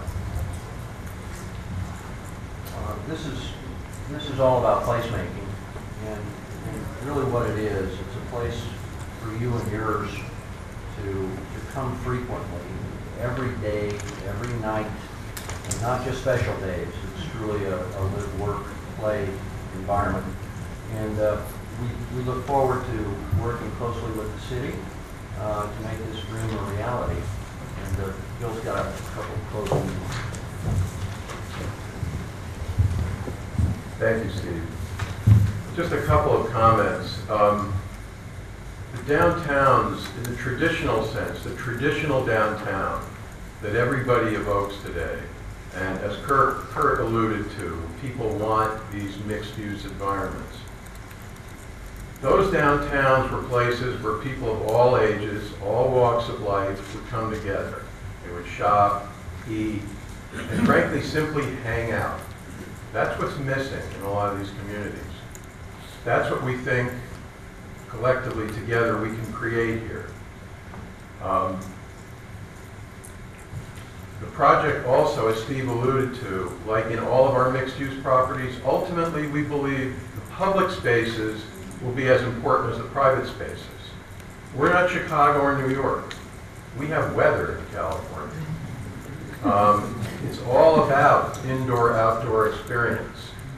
Some of it is shopping, some of it is entertainment, and some of it is just hanging out, is mixing people of all ages, you know, all coming together. That's what we think can be accomplished here. Frankly, we'd like to see a little more residential, if we can get through, in a mixed-use setting. History has shown recently here that those kinds of uses get real premiums. People will pay more to live in a mixed-use setting. I think it can really work here. Lastly, let me say that there are elements of Santana Row here. There are elements of other developments, in both of these developments, But this is its own development. This is a Santa Clara development. And the things that make these special is when they're not off the shelf. They're created specifically for a place and specifically for a community. And that's what we hope to do here. We look forward to the next round of community outreach. There's going to be a lot of it. You're going to see a lot of us here over the next months and hopefully years. And we hope to learn more. I mean, we've already expanded our repertoire, our limited repertoire of restaurants and coffee shops.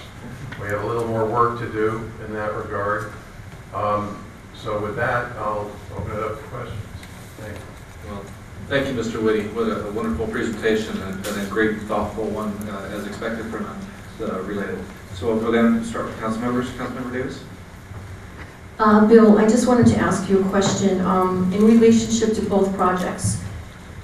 The hotels are a big factor in the vision that I have seen. I really appreciate the fact that you want to add on to our convention center. That's extremely important. San Jose has already taken care of theirs. And I guess I'm a little greedy. I want to keep the money in Santa Clara. So I think you and Joe had said that you're adding on maybe 425 rooms. Is there any way we could give some more thought to hotel rooms on both projects in partnership with Joe? There's always a way. One of the things I think Steve pointed out is that segment to the western edge of the city center, closer to a convention center. And we've programmed it just nominally now as potential office. But I know we've talked to the chamber and others at the convention center that, maybe in conjunction with a convention center expansion, that something can be done. There's connectivity potential there. So it's certainly something that we could explore. Okay, I would really like if you could think about that. Just going forward, maybe if there's more input coming from the stakeholders that are in the city of Santa Clara, they might appreciate that. I see us developing large. I see not one Super Bowl, but a few Super Bowls. And if we have the hotels here, we build a stadium, they will come, and they're coming. So I really want to make sure that they will experience this center, will want to stay, at the restaurants and visit the other areas. We have the amusement park. We have a lot of different things. I want to make it the destination that it should be. So I'm just asking if you could just take a look at that. We certainly, okay. We've seen in downtown LA where we're active, how there's, for different reasons, a similar move to expand and grow the convention center, and it's heavily about adding hotel rooms, which, they're trying hard to do. Councilmember Gilmore. Thank you. Okay, those green patches on top of the buildings there, I know we're looking for soccer fields in Santa Clara.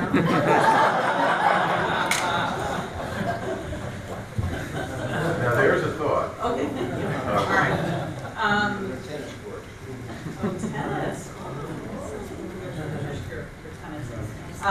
Before I give my comments, I just wanted to point out someone that has been very instrumental to this project, and his name is John Elwood.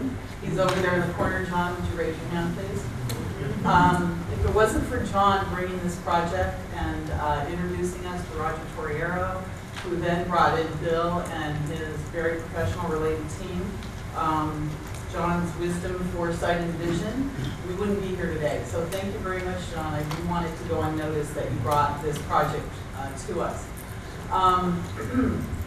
This is everything we talked about when we campaigned for Measure J in the stadium. Although this by far exceeds anything I could have imagined around the stadium. So I think it's a wonderful project. I know that we are, both the council and the community are going to have a chance to dig into all the various sections of the project. I too would like to see more residential on this project. I know that a complaint that we've had from our workforce is that there's really not enough places for people to live, and if they live here, there's not enough for them to do to keep them here. There's a much younger generation out there that is working in Silicon Valley that they'll work here, but then they'll go home to San Francisco or other places that they feel there's more entertainment, restaurants, a nightlife, other things for them to do. So this will be a place for our workforce to live and play and work. So it's a place that our residents in Santa Clara, I really like the contemporary feel of it, a place to come hang out with your family. This even excited my 17-year-old he doesn't get excited about anything. I told him that, look, out there said, really, when's this happening? I said, well, you'll be about 25 when it's finished, but other than that, he says, I'm coming back home, Mom. So we're working on our traditional downtown near Santa Clara University and the Franklin Mall area in Santa Clara. But this is a wonderful alternative for not just our residents, but on a regional basis. And this will really help us generate income to our general fund to help us really increase our services in Santa Clara. So this is going to help us in our future, and I look forward to digging into the details and making it work. But thank you very much for your very professional team, how you've approached us, and taking a project and a piece of property that is extremely challenging, extremely to say the least. But thank you very much. Great. Additional comments from council members? Councilmember Mahan? I have a couple questions. How is it that you envision Centennial Boulevard going into your project, you know, in terms of articulating with the property in front? Is it wider? What's your vision? And then a second question, well, go ahead. Well, I think as has been commented already, it's got to serve both projects. It's got to work for the Montana-Whittick Low project, and it's got to work for the larger project. And as Kurt said, I think we've made progress in that direction. It's mainly having clear sight lines. As Steve said, working both vehicular and pedestrian. You know, quite frankly, a traffic engineer may have more to say about this than either of the two teams, ultimately, as they assess, you know, potential traffic demand, et cetera. And Kurt also mentioned the leveling off of Centennial, so there's not a dip. So you have a coherent town. You've got two projects, but you've got a coherent city center. And has anyone done any drawings or renditions that would show both projects, you know, on the same page, so to speak? I know this rendition shows a little bit as you look south toward Tasman, but I'm trying to get some visualization as to how the two projects would look vis-a-vis each other, so that you sort of make that judgment. Well, that's part of the process that we still need to go through. At this point, we're showing site plans. They're further along in terms of their elevations, but as it relates to the project, we need to get the elevations for that project and try to interrelate them together. So basically, we'll get a good bird's eye view of how this will look overall. We plan to do that in the next round of review. And I think at that point, we can start getting into much more detail so that we can start getting some questions answered on some of the details so that we can eventually get them out to a situation where they could start to prepare their application to move forward and get the city process underway. Also, we need to get the site plans vetted very well, because those are really going to be the beginning of the development of the term sheets. And the term sheets will eventually end up in a development agreement. And we have to start working on that as well, because there is public land involved here, and we have to go through that entire process. So, yes.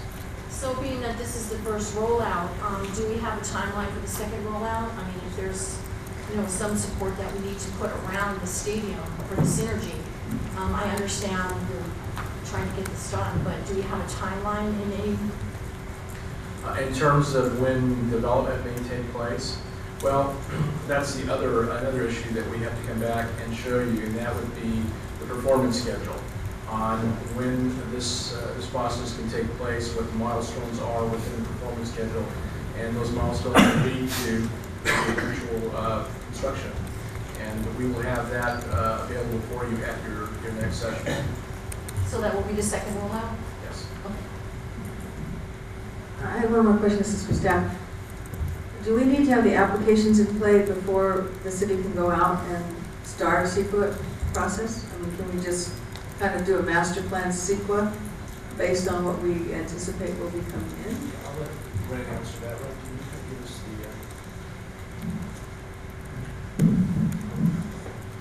Yeah, we can start a program level environmental document really at any time. That's going to evolve, of course, but our goal is to start a wider level SQL work and then drill down as necessary. Will that shorten the process for the applicants somewhat? Getting started earlier will result in being finished earlier, of course, but otherwise probably not. CEQA is what it is.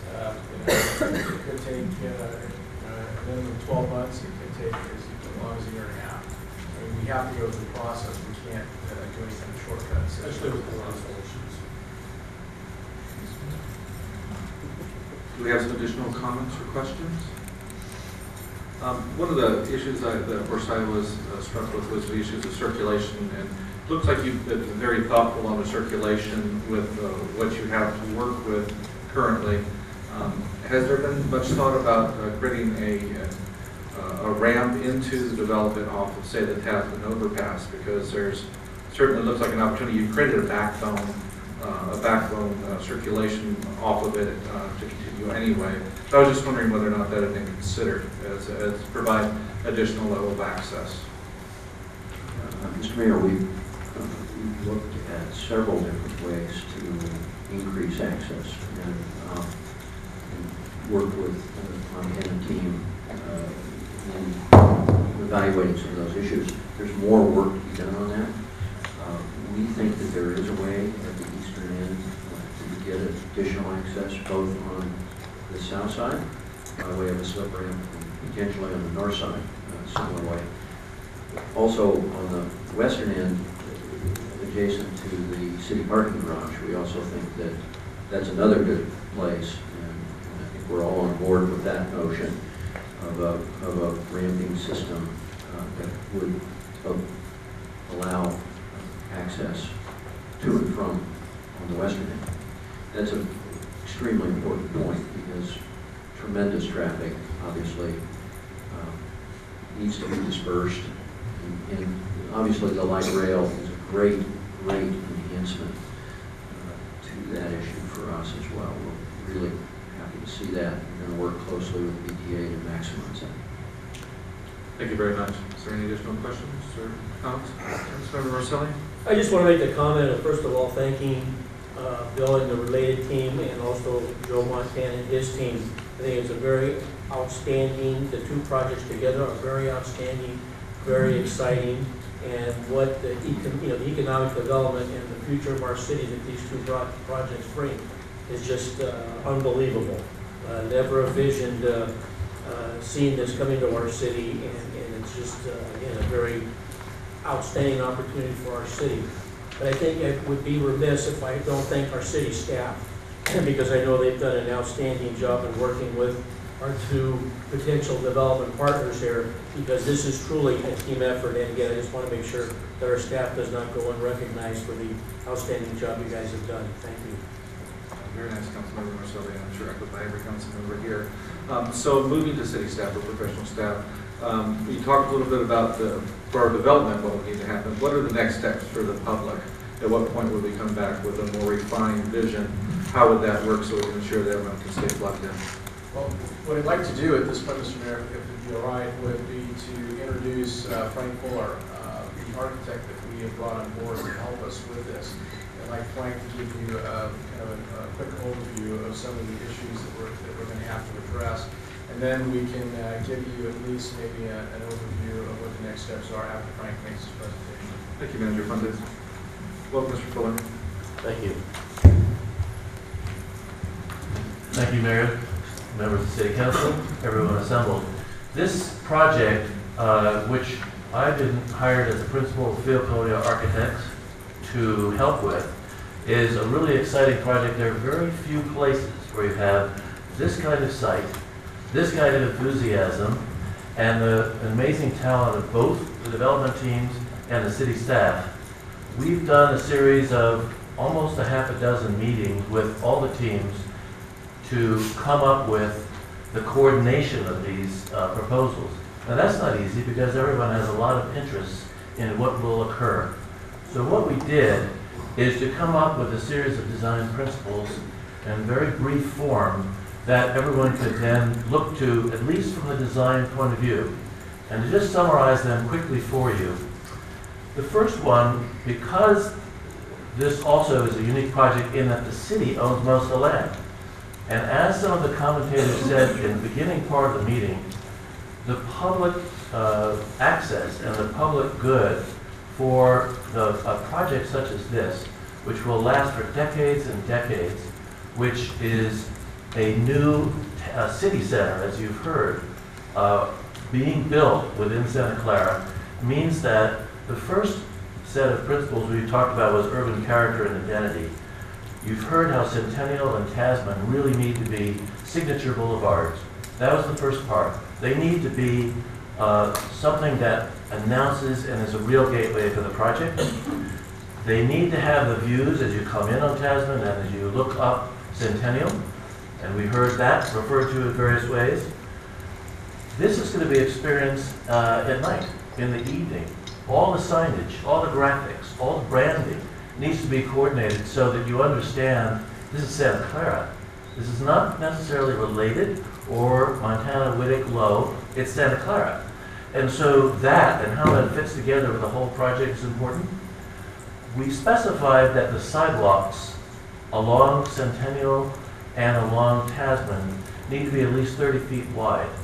They need to be wide because at the events as well as in other times, everyone needs to be able to get there from heavy rail, light rail, across the streets, and from the convention center, as we've also heard. So with those two streets, wide sidewalks, even with the other streets, they have generous sidewalks. The next one had to do with access and circulation, and you've heard a lot about that too.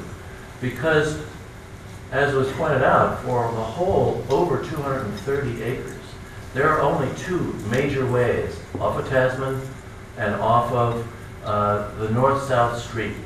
And so, to make sure that you really have the adequate access, we asked for three ways to get in between the creek and the railroad and Lafayette on Tasman. That means that Centennial is one of them. There need to be two more. This is a very actually constrained site because of some of the conditions that occur at that large site. So we put one near the garage on the west side, the city garage. We recommended one to be at least at Stars and Stripes in some way. That's much more difficult. We talked about maybe having a ramp off of the top where it crosses the railroad. Maybe there's another way with slip ramps. Maybe there's other ways. These are things that really need to be studied because, as was said over and over, this is the early days. These are conceptual plans still, and this is major. It needs to be considered in all its aspects. The third part of 5 was the development patterns. If this is going to be a place where you really can walk and walk easily, the blocks can't be huge. They need to be, we said maybe 300 by 400 feet on any dimension. What that means is that it only takes a couple of minutes to walk a block, and then you even in a lot of places you can walk through the blocks. That's very important to the way that this is configured so that people have lots of choices and can actually walk around. Secondly, that the blocks on the east end of the sites, there's a big curve there where Stars and Stripes curves near the fire station come into the railroad station. Let's square that off. I don't think it needs to be quite that round, so we can actually get better access and nice walkable blocks. We heard about the topography. The topography of the site, it goes up and down about 20 feet. We need to make sure that as you come into the city garage, as you come in on Centennial, as you're down to the railroad station, that that's looked at and considered, particularly along Stars and Stripes. It will also affect the infrastructure, but the topography not only makes it a success for how the retailing and everyone works as they walk around from the stadium or back and forth in the project, but that it works for all the servicing and all the parts that are the back of house that need to work as well. The bridge over the streets. Now we'll have a lot of discussion, I think, about that, whether there's a bridge across Centennial or not. And there are differences of opinions, and there will be a lot of discussions about a lot of these issues of what it does for the views, what it does for the success of each project. That's, I think that's going to be an issue we'll all be talking about as we keep through the next rollout, and it's a part of everyone's view of how we get total success for all the projects. The fourth area was land use and parking. It's really important. As we've heard tonight, there's a lot of retail, a lot of hotels, a lot of different uses that need to be coordinated in how they're leased, what kind of retail is on the Montana-Whittick Low property, what kind of retail is in the related property, how they're coordinated in terms of a leasing strategy. It'll be very important to the overall success of both projects and how it works for Santa Clara's new city center. The parking, we've heard a lot about how much parking, where it is, how much you see it, how much you don't, whether it blocks ways that you can get from one place to another, all very important. And the summary of the parking provided, how much, and then how much can it be used by other uses for different events, as well as how much is dedicated for the certain uses, is something we're really looking at very carefully. So in the future, and part of the CEQA process will be traffic, mobility, parking, even more. And so we're still in the early days. It's very exciting. We're really glad to be able to be working together with such talent, and glad to have heard such enthusiasm tonight. Thank you. Mr. Mayor, to follow up on your earlier question, I think we'll need at least another session or two, depending on the how much detail the council wants to dive into the detail of the development. But we need to finalize site plans, elevations. We need to agree that the use categories are what council wants to see, because all of those elements will lead to the key terms and the underlying assumptions for the term sheet. We'd like to have the term sheets completed in early 2014. When we have that established, they can begin to initiate the CEQA process. We will work with their companies that they hire to put them through CEQA. As part of CEQA, we'll do community outreach. How that will occur, that will be established as we get into the CEQA process. We'll also have to begin work on the ground lease, because we own the property and we will continue to retain the property. And that ground lease, along with all the other assumptions, will end up in a development agreement. Once we get through CEQA, once we get the ground lease completed, all the underlying assumptions are done, we'll start the entitlements, and Kevin and his partner will continue to work on the entitlements. And once the entitlements are completed, I'm assuming at that point, or maybe sooner, the companies will start on their construction drawings, and we will continue to work with them. One of the things we've talked about doing is to hire companies that would be solely devoted to working with them at reviewing construction drawings and dealing with all of the other entitlement issues. Kevin has had that conversation about maybe bringing some people on board to help. I think it would be wise because these projects are very big and they certainly need the attention. So, see, we still have quite a bit of work to do, and we'd love to get to a permit and get it underway, but unfortunately we have to go through all these steps. So, anyway, but we'll try to get them through as quickly as possible. We realize time is money. Fantastic. Well, we've heard that before. It'll take a long time. Somehow things get done here. Does the council have any additional questions for staff? Well, thank you very much. This was a wonderful presentation. It shows the teamwork and collaboration. The first start of the conversation is going to last for quite a while. I know there will be lots of challenges and changes and opportunities, but we're excited about seeing it roll out and the potential that it can be. So with that, we'll go ahead and take 15 minutes and then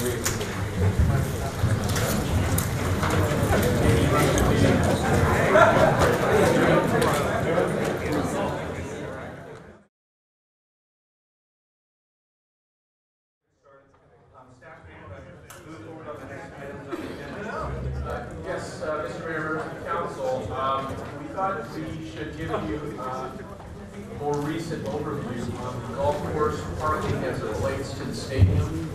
The Assistant City Manager and other staff members have been involved in discussion regarding the potential for an agreement that would allow the 49ers to use the golf course for parking during game days. And I'm going to let Alan kind of walk us through it, give us a quick update.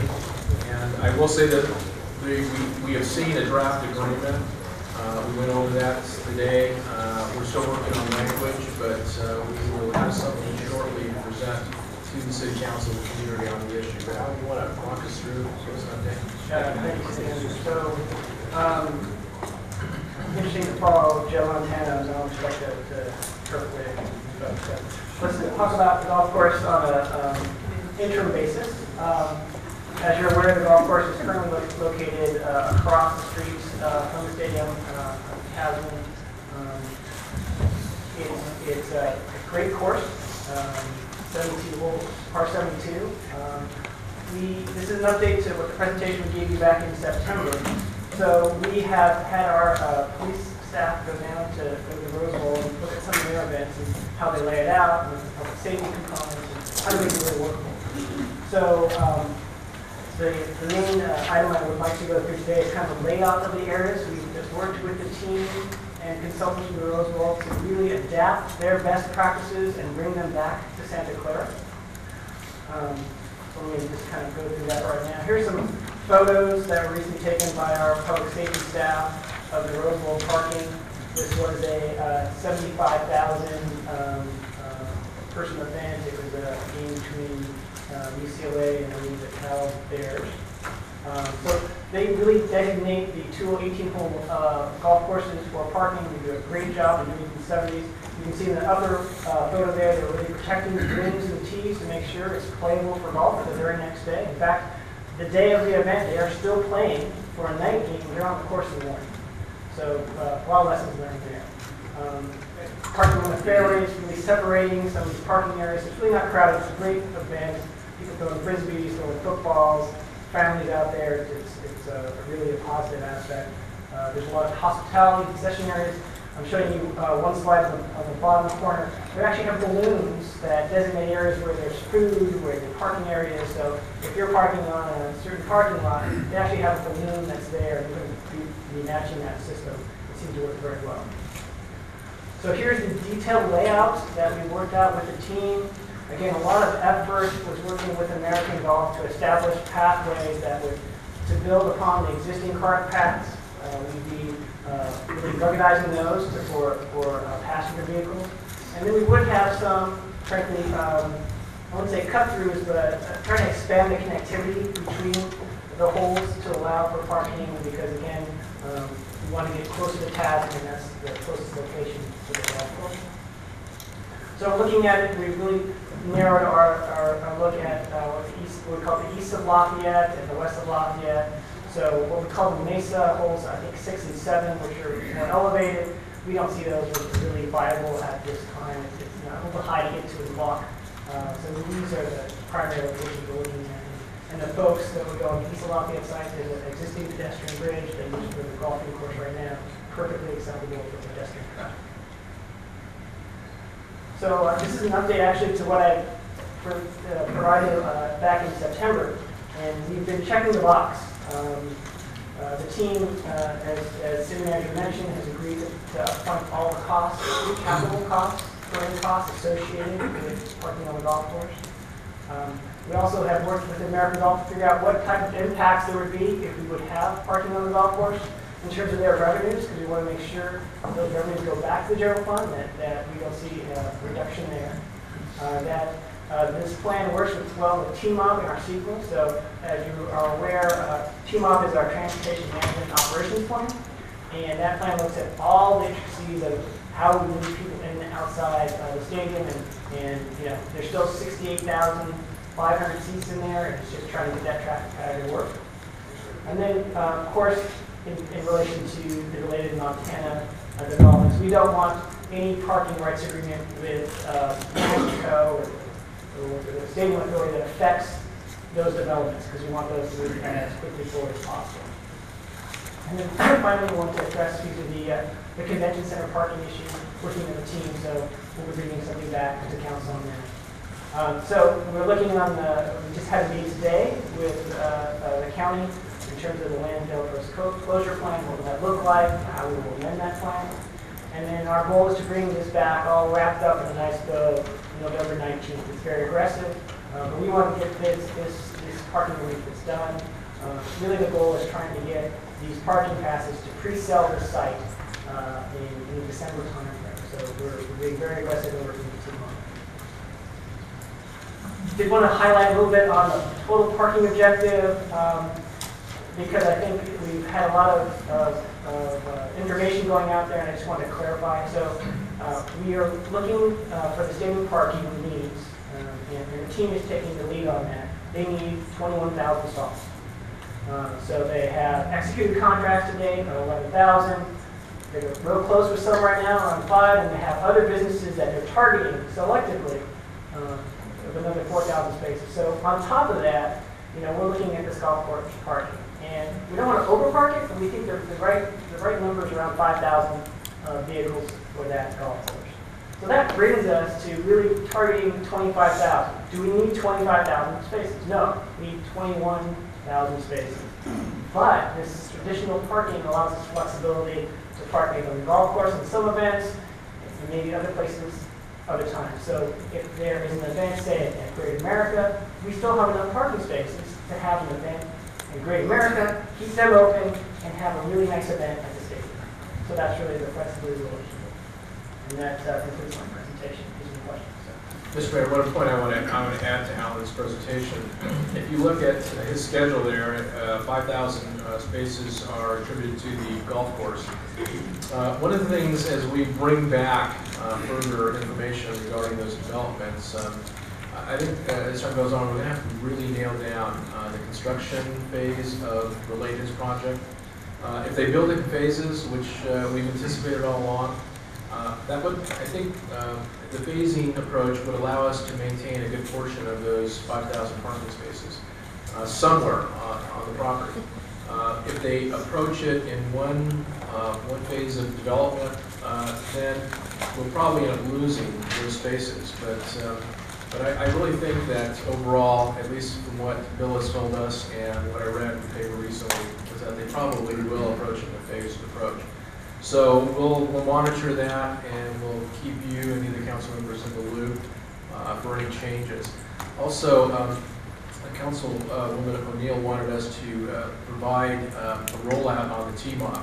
We will do that on November 16th. Is it 16th? Council meeting? Yes, council meeting. Or 19th, excuse me, I'm sorry. The dates are all crossed. November 19th, we'll roll it out, and we'll do a big display on the TMOP and show everyone how it works and give you an update on that. Okay, we have some questions for the city manager on this item.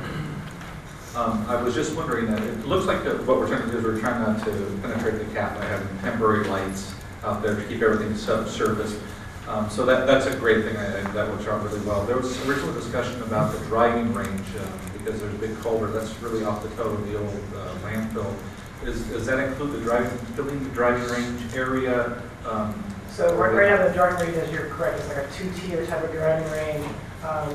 So they'll be parking on the higher level, but not the lower level.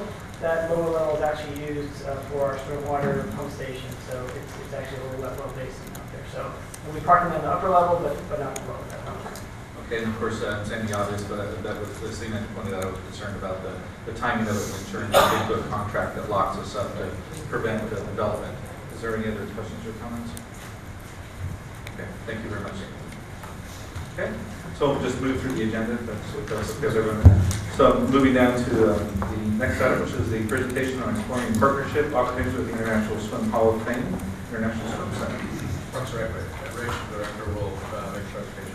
Welcome, Director. Thanks, Your Honors.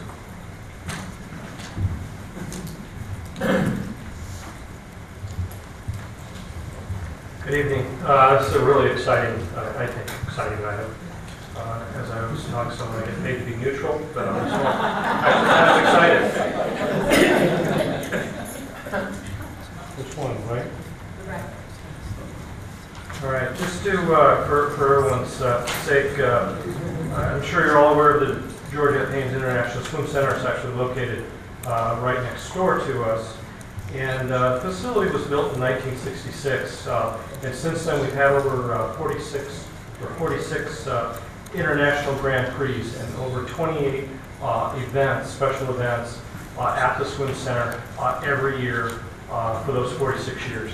There's daily use out there. You've got the swim club, you've got the dive club, and you've got the Supreme Swim Aqua Maze. It's a heavily used facility. You also have your regular recreation programs, lap swim programs. The Learn to Swim program is also housed there. The facility, as we all know, is kind of constrained, and we are trying to keep it together with bubble gum and rubber bands. So you know that the council did take a look in February at a proposal by the Silicon Valley Aquatics Initiative, which is a partnership of all three clubs, to potentially renovate the facility using private dollars. And on September the 10th, you also gave, or back in February, you gave staff the authorization to move forward with a study on the programming and making sure that that what we do there is sound from a programmatic standpoint as well as a financial standpoint. The little dotted yellow line you've seen before, that's the footprint of the existing facility.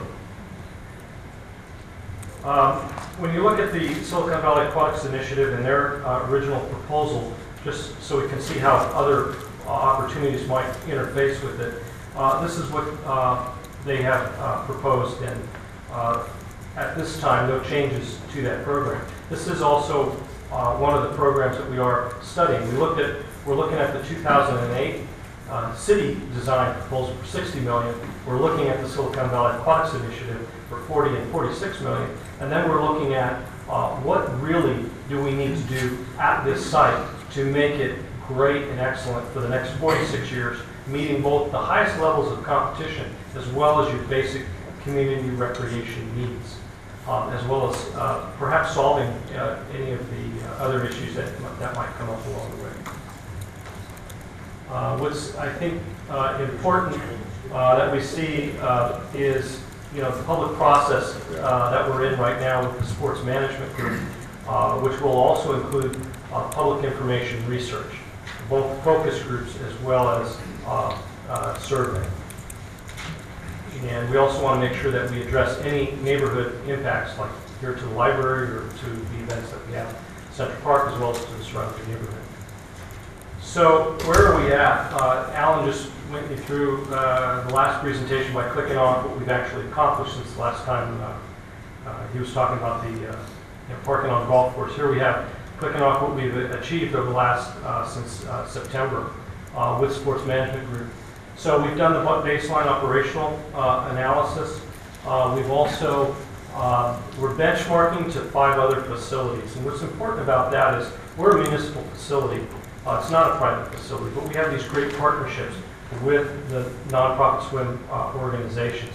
So we are benchmarking to some facilities in California that actually, like Mission Viejo and Irvine, real high-level competitive and training facilities, as well as other municipal facilities within our Northern California market. And so we're all the way down to where we're looking at program menus. What needs to happen in that facility to have it have sound economics and great programming into the future.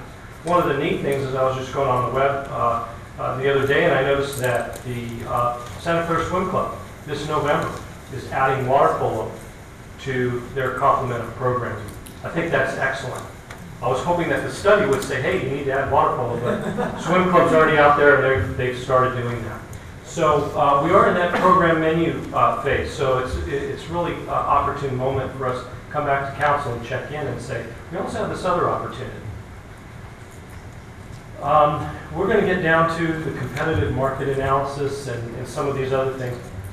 Conducting the public information research and input phase, we're thinking that somewhere in the December, January, perhaps February timeline. And we'd like to be able to take what we gain from council and direction, perhaps plug that into that public information research as well as the program menus, and then come up with the actual program for the new facility. So what is this opportunity that we have? And it's actually gotten a lot of traction recently, which is the International Swim Hall of Fame. They are going to be, their lease expires in Fort Lauderdale, Florida in February 2015. And some of the indication just in the last week or so is that Fort Lauderdale is saying, well, we tried. Well, we know in Santa Clara, we don't just try, we do.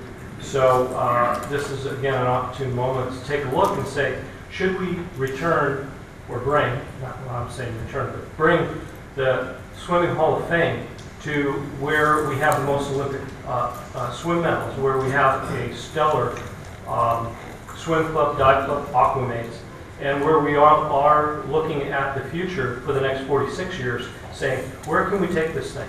How can we do it right here in the center of Silicon Valley? And so, anyway, we've had a couple of informal meetings with Bruce Wygo from International Swim Hall of Fame, and they're very interested in Santa Clara. They'd like to come. In fact, some of you know that there was some brief meetings back in, I think, 2008, 2009, right before I came on board.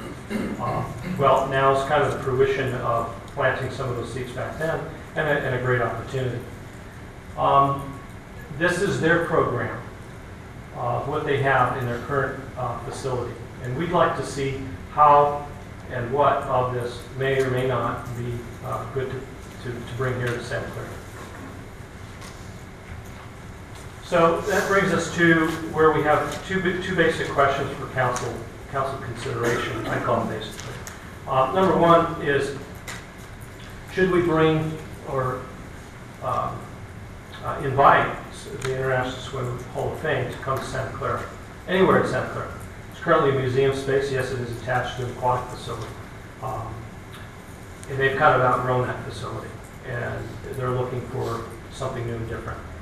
Is Santa Clara the right place? So that's one question. If so, there's some study that we need to do to find out really what are their program costs? How well do they operate? What are some of the things that we bring them to Santa Clara that we would expect out of any great organization that we partner with? What are those expectations, and lay that out in some guiding principles that staff then would go back, should you think that it belongs here in Santa Clara. And then get a formal proposal from them, because currently we don't have that. The second question is, if yes on the first one, then does it make sense where in Santa Clara would it go? And there is a potential that the Silicon Valley Aquatics Initiative has had some preliminary discussions with the International Swim Hall of Fame that would say, what can you bring to the table? And we did hear at least some measure of support from former Councilmember Moore. We also have Cynthia Owens, who's pretty much chairing up the Silicon Valley Aquatics Initiative in keeping all the clubs together and on the same page, and involved in a lot of the discussions and meetings with city staff. So they see that there is a potential commitment from that group to raise about $10 million. Again, we are studying a $40 million or $46 million option. We're also looking back at our $60 million option. We're also looking at what really should we build there, and then how much does that cost? What would that recommendation really come back to you with? And we'd have to bring together the business models. Currently, we don't have a business model that incorporates state-of-the-art museum-type features into the swim center. We are looking at state-of-the-art training facilities, because we will, again, the highest levels of competition, we need that. Putting trampolines and gears onto the deck out there really doesn't serve the diving community well. I mean, they still do great, but for the next 46 years, there's some computer models that you can actually use for your stroke improvement and diving improvement, and then the synchronized swim, the sound system, the boom box on the edge of the deck, it doesn't quite work.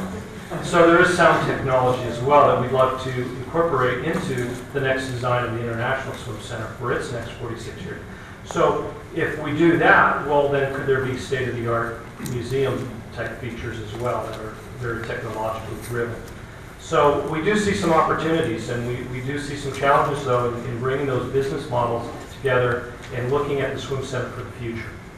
So that brings down to the facility design parameters, construction costs. We really want to fine-tune those and come up with a design that then would meet all of the needs.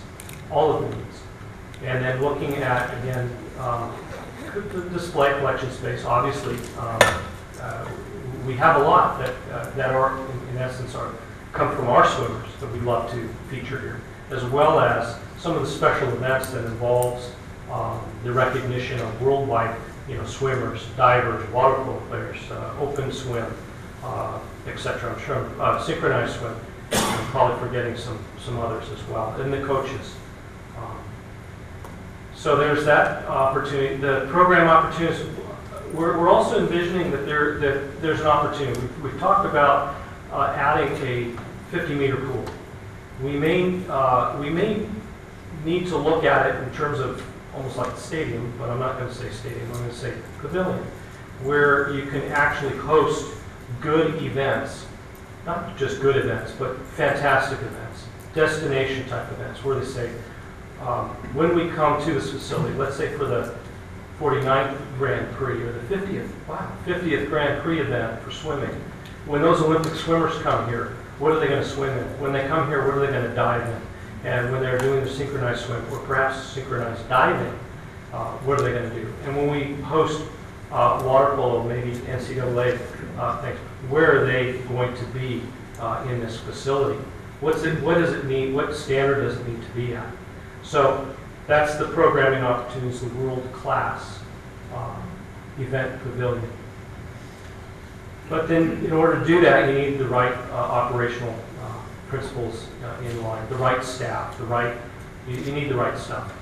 So that's what we mean by facility design parameters, construction costs, really drilling down on that.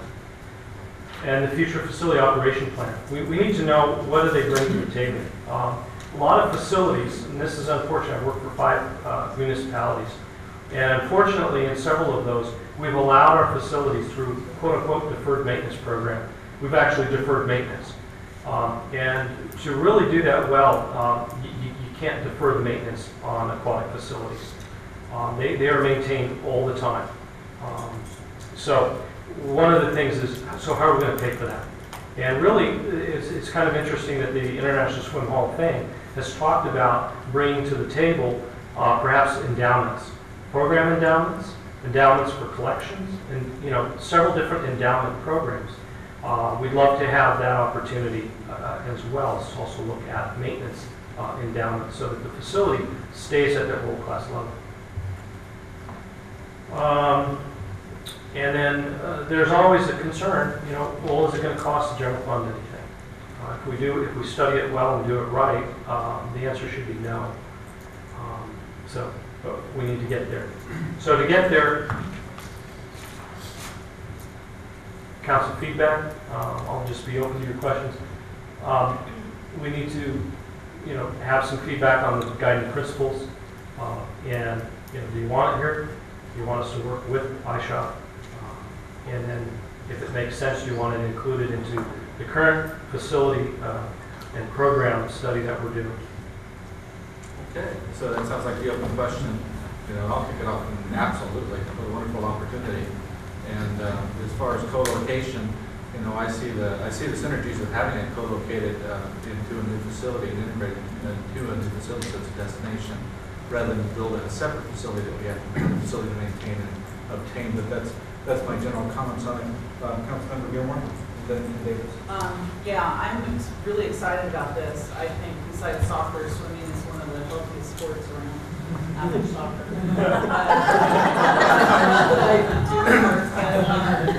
But I think it's great. There's so many residents in Santa Clara that use our facility of all ages and all abilities. So I like the fact that if we continue with this, that we have a facility that has our children that are babies learning to swim all the way up through our competitive at the competition at the highest level, which is what we're used to in Santa Clara.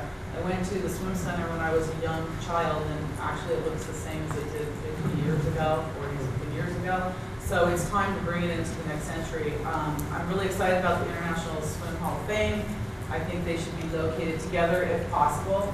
And as we look at master planning Central Park, if that's where everything's going to be located, then now's the time to incorporate all these elements into that. So I'm fully supportive and would really like to move ahead. So I guess my general question is, what is the size of the footprint of the museum itself? Do you have any basic idea? I mean, can we configure that? I mean, is there some way? Its current configuration, This is 7,500. that's museum space. When you look at the pool space and some of this is the Fort Lauderdale and the facility as you see it. So certainly we'll get into those aspects is how much do you need. So just to leave a creative idea out there, collection space is not necessarily always needed in the same location where you're doing your display space.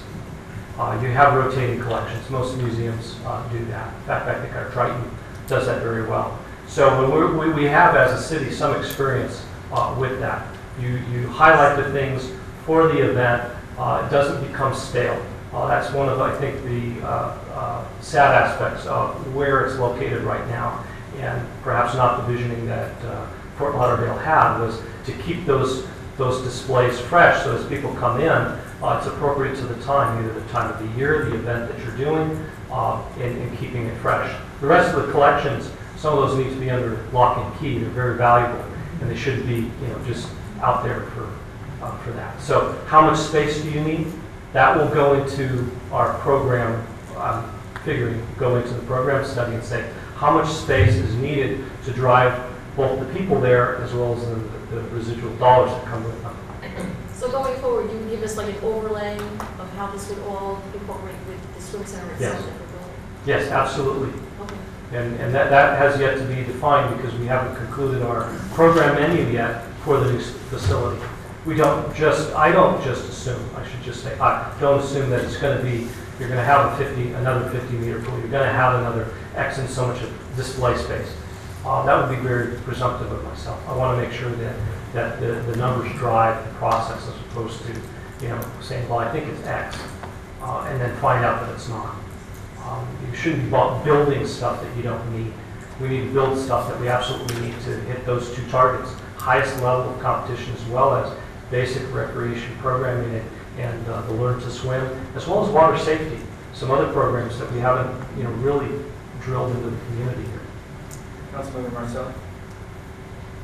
I was on the Parks and Rec Commission at the time that this renewal of the swim center, as well as a proposal for the International Swim Hall of Fame, came to fruition. Had the opportunity to meet with Mr. Wygo. I've also spoken with Todd Spiker and other members of the board of directors for the Hall of Fame.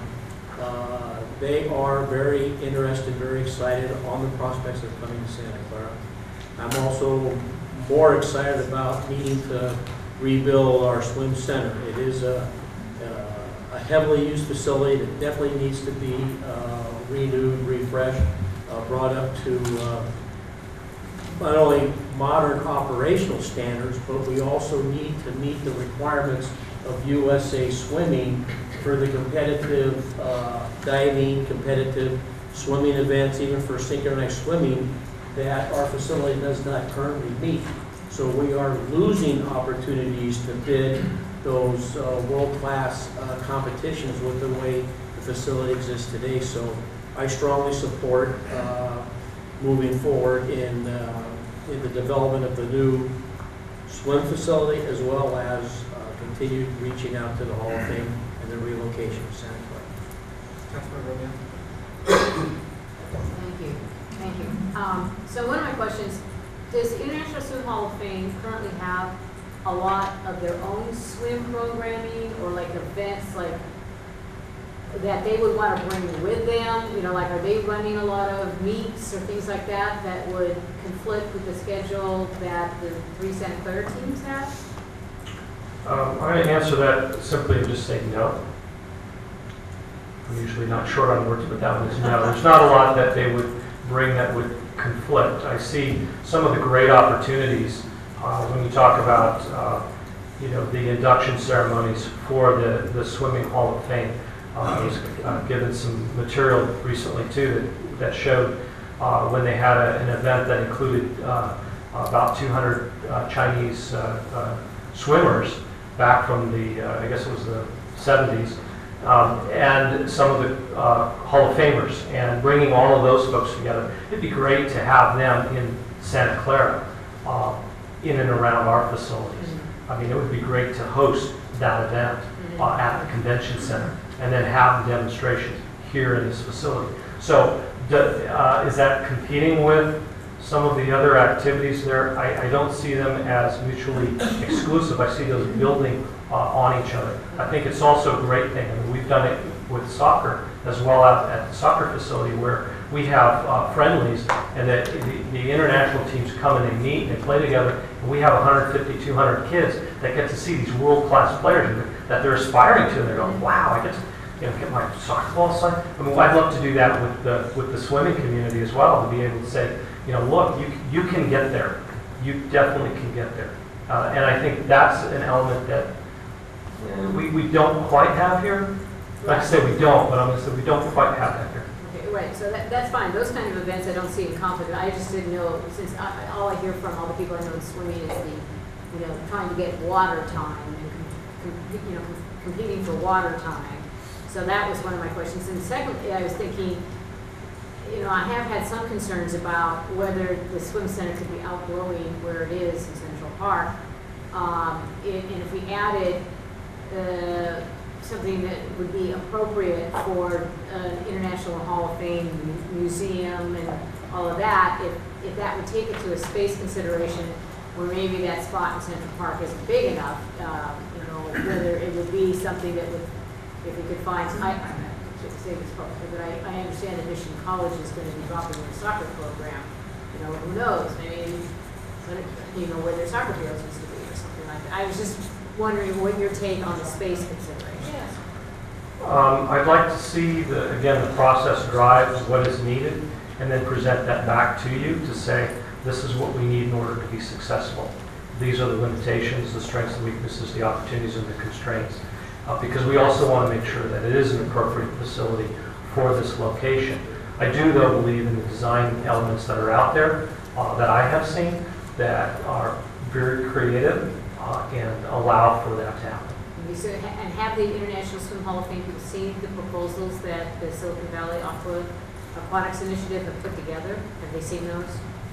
Yes. In fact, a lot of people like to jump to the design phase before you. I know, but I'm just curious. Did they go, we like it, or we went, oh, no, they were very excited, and I again, temper our enthusiasm so that we can get through the study phase of this, include this into that, and get you some really good information and some great recommendations as well. And then you can also then see it, whether or not it's going to work. And then at that point say, well, then we do need X and so much space here or there. Or, oh, wow, it all works. We're not quite there yet. We're at the getting them involved in the conversation. Okay, that sounds good. As long as we don't let the the masters and the seniors, so they can still get to use the pool too. Absolutely. I'm kind of in that age bracket. So you're looking for us to say move forward? Move forward. That sounds like everyone's excited about it. All right, great. As part of the next steps, is it possible for us to explore some tax-exempt financing opportunities that might be available, or to maybe come up with a combination of one-time monies and maybe doing some kind of a financial mechanism to maybe generate enough capital to make the improvements? Yeah, when you put the financial packages together and the options, I mean, that's a critical component, right? Because you can dream it, but if you can't build it, that's an issue. So, absolutely. Does anyone have any concerns about that? Looks like you all said that's great as well. I have some ideas, but I kind of want to talk with the financial community first. Okay. Fantastic. Thank you, Jim. Thank you. Okay. Next, presentation of the affordable housing development along the East Camino Real and partnering with the nonprofit group for affordable housing.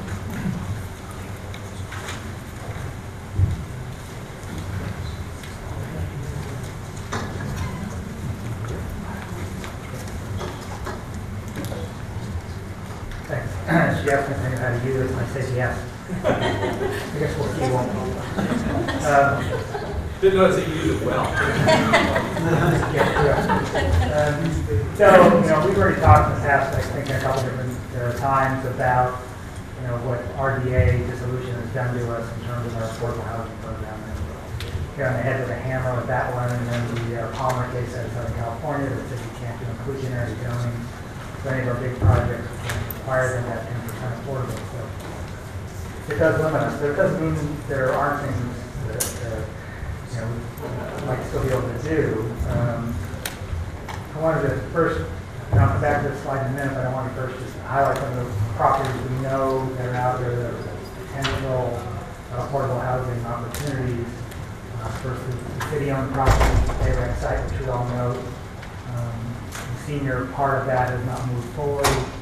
Monroe San Tomas, the one we acquired from the county, and it's sitting vacant. The downtown properties, of course, we helped putting some residential in there since we came up with our 2006 plan. Fire Station 6, actually. Taylor Cruz. City Hall, depending on what we do with City Hall. Generic Street, we own a residence over there, and that was being run by Senior Housing Solutions for a long time, and they're no longer in the picture. So with some of the ones we own, these other ones, I think are opportunities out there where partnering with somebody may mean we come up with some projects that can include housing and affordable housing. So again, I can come back to some of those and talk about them. But first, let me just talk a little bit here about some of the concepts that we might have. We still have partner opportunities out there. Even without money, there are ways to do it, and there's some other monies we can use. Wherever we have city-owned properties, and that's an opportunity for us because the cost of land is huge for an affordable housing developer. So if we can put our land into the deal, as we've done many times, that's great. When you look at projects like Presidio, just on the work, Grand Boulevard, and the Rome project, senior housing. We put about $8 million into those projects, part of it in the land that we purchased and will continue to own, dissolution as they go in, and part of it into the construction of those projects. So that's the classic way that we've participated when we could get ownership of the land. Again, and that second bullet is kind of the same thing. We can lease those. Are there other city funding sources in the third bullet? Is there another way to do this? Could we find monies elsewhere? Well, I'll leave that out there, but it is one possibility since we don't have RDA money. Fourth bullet down, subsidize, permitting or the entitlement process. That's not a huge chunk of money though. So it may not be enough for most projects, but it certainly could be a component of something if we wanted to have a program to go that way. Obviously, the operating costs, reducing power and water coverage rates is something, again, it's not huge, but if the council wanted to have something that they could help with the operations, that's the way to do it. The Housing Trust Fund is out there, and Kevin Zwick is always willing to partner with us and doing whatever we can do. And maybe we can do outreach, and maybe our companies like the Intels out there will work with us directly to provide some kind of funding to provide money for the projects that we like to do. Let me see if I can back this thing up one. So to go to these and look at them, BayRec, our partnership with Methodist Charities, or Methodist Foundation and Charities Housing. Again, it sort of was stalled because of what happened with RDA, but another developer stepping up and may be willing to do some funding, gap financing for that project in lieu of doing portable units in their own project. So that's an opportunity for us maybe to get BayRec moving. Monroe San Tomas side, I always get calls from developers who would like to do something and they're trying to figure out exactly how to do it. But that property is still a possibility and we need to figure out how to do something. Downtown, we continue to work on that. Fire Station 6, Taylor Cruz. That's an interesting one. I just had a meeting today with Jeff Pedersen over in Housing, along with PAH. We developed the 1,000 El Camino at Washington with senior housing, Gateway Santa Clara. They're looking at a partnership with Bill Wilson Center.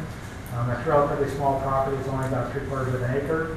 But they could put 15 units on that could help disabled, perhaps younger people have a place to live, be independent on that property. So that is one opportunity that actually can move forward. And the nice part about that property and that opportunity is we still have 1.4 million sitting out there in the home funds that we'll lose come August if we don't do something with it. So with our land in the deal and that 1.4, that could be an opportunity and a quick one to get something going. On some of the private properties, South Drive, I don't know if you all know that property, but that little strip of land that sits behind a landscape area on South Drive up against the railroad tracks. Very thin sliver. It's, in my mind, a very difficult site to develop. We've talked to a number of developers over the years. We've looked at it, probably get a good price for it because it's so difficult. You know, it is difficult. Habitat's talked to us. They want to talk to us a little bit more about that site. It's going to be difficult no matter what, and getting access to it is part of that problem. But we'll sit down and we'll talk with them. Kings Highway, anybody know where that is? Yeah. Kings Highway Hotel, that's been a challenge for a while. We can ask the chief about that.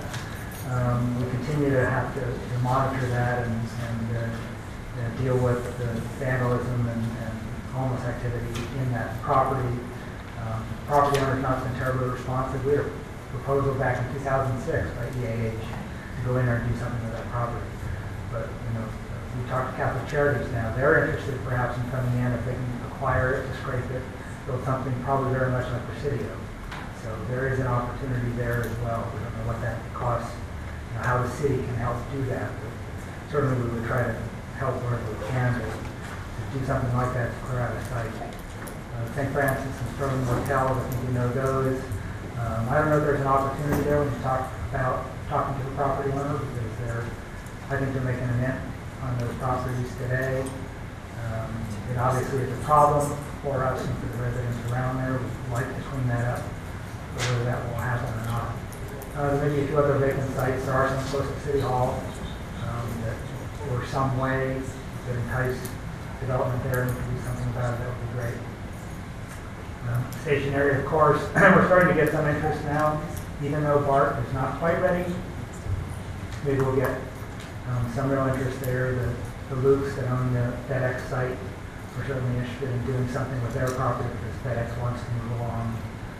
And then, of course, we've got there are two areas in the 2015 general plan, Tasman East being one, but that one obviously is being overshadowed by everything going on with related Montana. So we're sort of in a wait-and-see mode on that property, those properties, about 45 acres in there. But over on the west side, as a part of the Sunnyvale Station Area Plan on the Lawrence Station, there are a number of those older industrial properties in there that property owners are selling to residential developers. Everyone wants to sort of glom onto that Sunnyvale Station Area Plan. So that's an opportunity, of course, for housing numbers and probably some affordable housing in that. So those are just a few of the things that are out there that we might be able to take advantage of. So what do we do next? See what we want to do with some of the city-owned properties. And I'm not quite sure how you want to do that, but with some of the things we have, I think we can bring before you at least some preliminary plans, see what kind of a take you have on doing that. So work with the city manager and bring forward whatever seems to be ready to ask the question of you, what you think about a proposal. I don't know if the council wants to get involved in a subcommittee forum. We certainly have to deal with the housing element as it comes forward. We'll be working on it over the next year, so we will certainly have committee work on that. So you might want to think about whether there's council interest in participating in some way there. Outreach to nonprofits, that's another place sometimes where council members can be helpful if we put together some kind of a program. Other pools of money, I don't know what else we might consider using of our own dollars, given how tight we are with things now and trying to deal with RDA dissolution and payback. You know, the county has some of those monies that we had set aside, housing set aside, and there's been some talk about making those available for cities to work with as we go over time. But we don't know what strings are tied to that offer, so that's something we still need to work through. And then again, as I mentioned earlier, some array perhaps of city fees and utility rates, the incentive packages. So that's really all I have for you tonight. If there's any questions or if you want to move forward on any of these. Lots of them. Mr. Mayor, I have a thought. Along the El Camino, from Lincoln to Harrison, there are properties that are somewhat in distress. And I'm just wondering, I know we have a property fund with some money in it. I was wondering if we could put together a proposal for council where we could use some of that money to buy property, maybe 2 pieces of property along the El Camino. Maybe we could enter into an agreement with a developer for a fee to build affordable housing for us, and maybe we could tap in, if these funds are still available, Section 202 funds through HUD.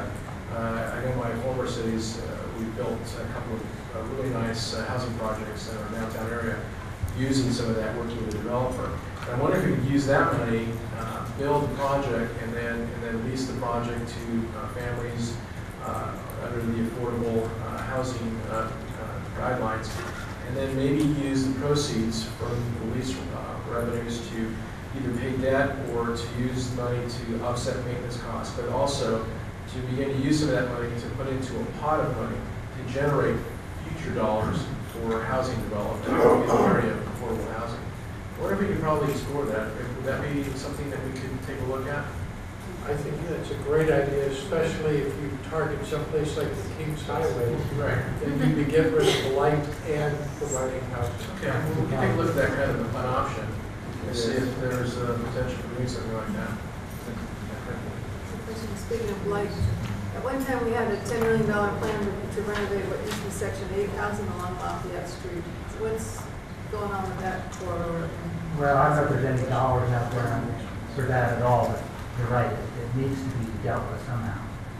But there's no plan at this point. And another thing too is, and I'm not predicting that we're going to generate any money from lease revenues on the big project that we reviewed earlier tonight.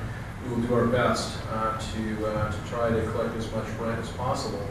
But as we generate those dollars, in lieu of putting those dollars back into the operating fund like we did before, maybe we need to look at putting money into reserve, putting money into capital, and then putting money into an economic development fund that we can use to do future development, land acquisition, and whatever incentives the council might want to create to attract more business to Santa Clara.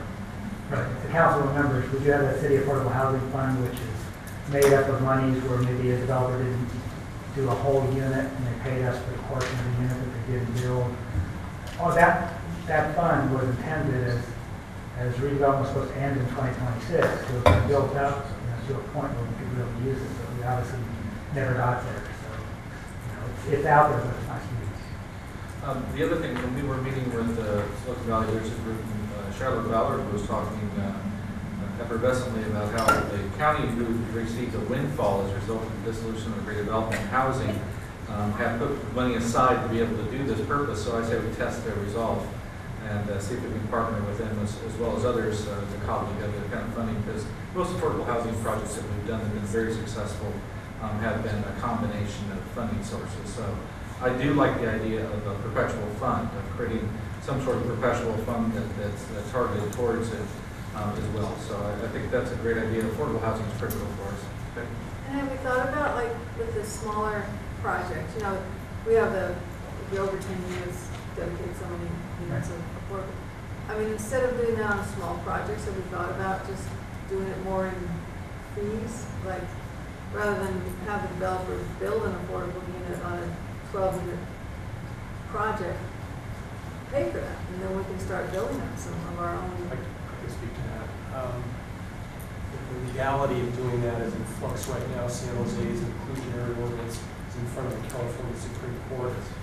Kevin alluded to the fact the Palmer decision ruled that inclusionary requirements as it relates to rental housing is preempted by state law, so that's done for. But as far as ownership goes, I think where that's headed is those are going to be treated like developer fees or exactions from developers. They're going to have to actually go out and do impact studies for those.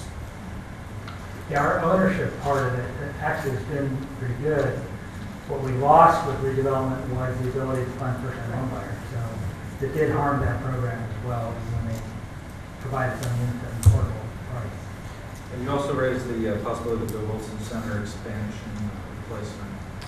There was some low-hanging fruit there as well. I think that we should pursue any opportunities that we have to provide affordable housing, especially since we have $1.4 million dedicated towards it that we otherwise lose. We might as well make the investment in our community while there's an opportunity. Right. I think that property is a little too small to do much of anything else with, and we bought it with RDA set-aside funds, so it seems like a good way to go. Any additional questions? Everybody want to go to the Kings Highway Motel? It has some character. It's quirky. Character. Okay, it's got a lot of characters. Okay. They took a lot of characters out of that place. Thank you, Kevin. Okay, moving down to the 5-year plan for Silicon Valley Power. Yay. All right. Well, thank you very much. Kevin just figured this out. I think hopefully I can too. And I got a whole ton of stuff I could talk to you about. Yvonne said I could have till 10:30. Yeah. That doesn't sound like Yvonne. No, I don't. There's a number of things, we could cover, resource plans and renewals and how we integrate those, public benefits, staff and succession planning, infrastructure, all fascinating topics, but I'll try to do a brief overview of things here. My goal is actually to try to keep Kevin awake until I'm done. So, what I want to do is, first of all, just hit some of our capital plans as we move forward here. So, and just to keep our distribution system and our generation plants running, it takes about $8 to $10 million a year in capital improvements, just to keep the infrastructure in place. That could be everything from overhauling engines to keeping the distribution system in service and so on. In capital maintenance of our substations and so on. We also do about $5 million a year in technology upgrades. Now, a lot of that right now is going into advanced meter infrastructure, a little over almost $4 million a year there. But then we also, GIS systems enhancing our fiber network are also there. We then are continuing our program of rebuilding and expanding our substations. And a number of projects here. Sarah Substation is up on near Agilent property, so we're going to rebuild it from the ground up. Some of the equipment's in there is 50 years old. Fairview Substation is a project moving forward. It's driven by some data center load, but it'll be a general substation in the area to serve additional load there. Then we have future stations like Esperanza Substation, which actually will be located on our northern receiving station right behind the stadium. And that would actually be the substation that would serve the related development, Montana and related developments. So we'll move that forward when those developments move forward. Because those developments could add, 5, 6, 7, maybe 10% to our load in the city with those developments there. But we have the structure and the locations for the infrastructure to serve those. Now we've got a number of rebuilds that are sitting just in order following those. The phase shifting transformer, we talked a lot about. That's basically a device that will help us reduce our transmission costs. It'll have a fairly quick payback with for utility purposes, 5, 6 year payback. So that project's moving forward here. And that'd be, so we also, again, in other areas, there's a lot going on in greenhouse gas areas and climate change. We continue to work on our energy efficiency and solar and electric vehicle programs. We're trying to grow our Santa Clara Green Power program. We also do a fair amount of work in trying to optimize how we participate in the cap and trade business in greenhouse gas emissions. They capped it And we are have allowances, but then there's active auctions and so on. You can sell and buy allowances there. So we're trying to optimize our value there of our allowances and so on. But there's also a ton of record keeping that goes with all this, and RPS and greenhouse gases and so on. And we just sent in on the 31st tomorrow is the first deadline for a bunch of RPS reporting. So it's just a lot of work going along with that. So we're trying to streamline that, get the system set up so we can keep up on that type of reporting. And we're also having active negotiations going on with our San Juan coal-fired plant, as there. Another major area that we're dealing with is national reliability standards. These are set up by the Federal Energy Regulatory Commission, delegated to the National Electric Reliability Corporation, and on down. But they are mandatory standards that apply to us. And again, it kind of it's changed a little bit of the way we do business. We used to characterize it as a bunch of smart people and try and find a system that knew everything about it, so we knew how to react and deal with things. Now we're being driven into a procedures-based approach. Everything has to be documented, and you have to not only have procedures documented, but you have to document that you're following procedures and so on. So very, very intensive there.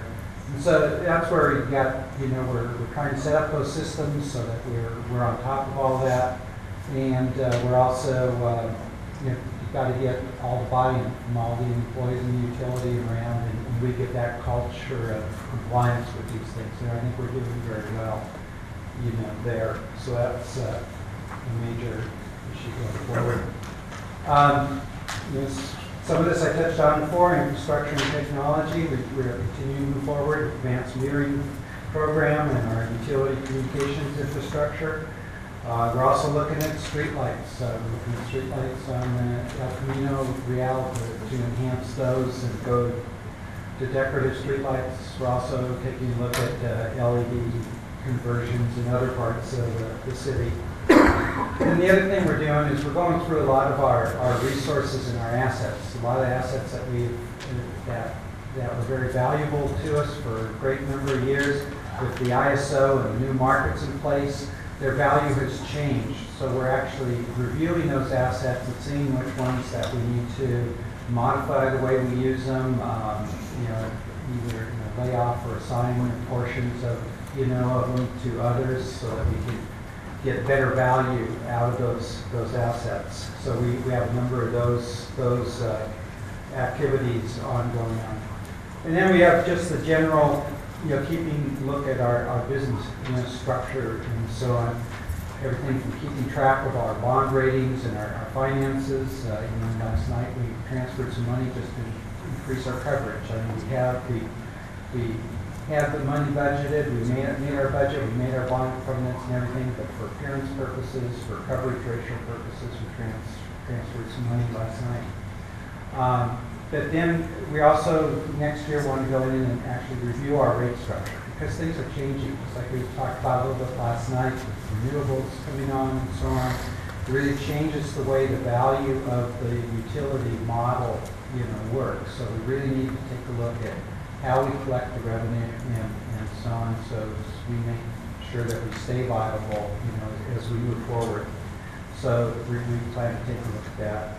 And then always on ongoing things, you review your staffing and resource levels, and some of that looks at, there's a number of things that we have contractors on board that we're doing, and maybe bringing them on to staff, those types of decisions are things that we need to review as we go forward. So that was a really quick overview, covering a lot of territory, but happy to answer any questions, or we can always go deeper on any of these. Debbie has a question. Yes. I'm sorry, Ron, I was the one that asked for this 5-year plan. Right. And the only reason I did was because of all the development that we're doing out at the north side. And the one thing we do not want to happen is no electricity on a Super Bowl night and be embarrassed on national Right. television. Yeah. So, and I know that there's going to be a lot, and I heard that you're putting another substation out there, which is really good. I learned from Alan the other day that we have to have a really good rainy season so that we have the hydro going. And so I'm starting to learn more about what's going on with the electric. Thank you for doing this for me. It kind of gives me like this overall thing, what you're doing. But the community outreach thing, I think I was more concerned with the meters. Right. When that came to council and probably got hammered on that one. But I think that when we do projects like that, is there some way that you could let us know as council before you start to roll some of that stuff out a little bit so that we can answer the questions of the public? Because they do come to us and say, I don't know about those smart meters, I don't know what they're doing, whatever. And we need like talking points on that kind of stuff. Yeah, absolutely. And that one in particular, you know, we do have a plan to come back to you and talk to you about it and actually get your input into it. Because we do have some options, you know, with what we can do as far as allowing customers to opt out of that program or not. We have proposed kind of a proposal to you, presented it, and you guys had some very good questions, you know, on that. So we plan to bring that back to you and so we can have that discussion and make sure you're all involved. And I think we should do that, make sure that you guys are informed on when we roll things down in the future. And I know that Pat's guaranteed me that the lights are not going to go out during the Super Bowl game. So I know. Is that what he tells you? That's what he tells me. So. He gave you his checkbook, right? Yeah. Just gave him $4 million last night. Do we have any other questions? Yes. Thank you. The flip side of the meter controversy is the fact that it does enable us, or the way that happens is by having a Wi-Fi capability throughout Santa Clara. And I think one of the things that we can do is provide a service to our residents, particularly our lower income families that may not be paying for, you know, cable internet through AT&T, whatever a provider. And I've had some discussion with some people about that would be something that I think would be a plus in the community if we had funds available to invest in that, so that, you know, I'm not talking about doing Netflix downloads, but so that, you know, some people could do basic internet service through the Wi-Fi to do homework assignments or whatever, something, you know, like that. So I think that's a very valuable asset that we can provide the community. Yeah, and that is one of the council objectives, you know, going forward, is look at how we can enhance this. I did want to go back to this slide and just point to that map on the lower right-hand side there. That's called the heat map. That's our Wi-Fi coverage of the city, you know, right now, and we're trying to analyze that further. We're actively updating what we call, again, the heat map, our coverage, and looking at how we can fill some gaps in areas where we have less. Now, it never was at this point in time intended for really indoor, you know, use. Is really more of a, you know, an outdoor mobile Wi-Fi, you know, purpose. But we do have good coverage, so you know we can look at these goals and see how we can, you know, expand it, and so it is available for Like, it doesn't have to be Netflix ready, right. Wikipedia ready. Yeah, and that's it. We do have 6,000 distinct users using this every day on the system so far. And we do have to kind of limit the download, you know, because you do get people who do come on and they use it for whatever purpose, or they're just downloading tons of information. At times we have to actually disable, you know, some of those addresses. So it is an issue. Just as an example, though, because it isn't, you know, Netflix speed, but it's very basic. And the River of Life Church, Acer had donated 40 laptops that they gave away to low-income families from Santa Clara Unified School District. And the feedback has been fabulous from the parents, just being able to get on school and do the basic things and set up an appointment. So it's transformative, but I know that we all like to see it be wickedly fast in the future. So enhancements as time goes on. We need more information because knowledge is power, literally this time. Great job. Thank you. All right. Moving on to item number 6, discussion about convening the council ad hoc committee for the dissolution of the former party. Yes, Mr. Mayor, members of the council. I think as we started to compile a number of topics for the work session, I know that we received this request from a council member Unfortunately, as I get older, I tend to forget things now. I can't remember who suggested it, but it was really right in the heart of some of the issues that we were dealing with as it relates to the wind down. But we have been briefing council on the wind down. We are making tremendous progress. And if you would like for us to convene an ad hoc committee, we can do so, but it's really at your discretion. Well, the council as a whole is making decisions on what goes on the rocks. The council as a whole in litigation is in closed session making decisions, give direction. And we have 3 of the council members serving on the oversight board, so we have quite a bit of council coverage on that. Because of the progress that we've made, I'm not sure that it makes much sense to add another layer, but I'll leave it up to the council. Well, it was me. And this is, oh my, shock.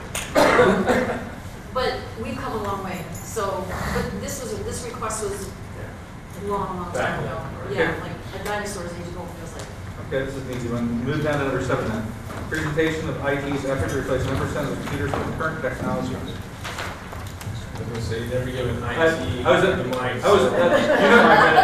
you know, so I looked over to you. You're an IT guy blind.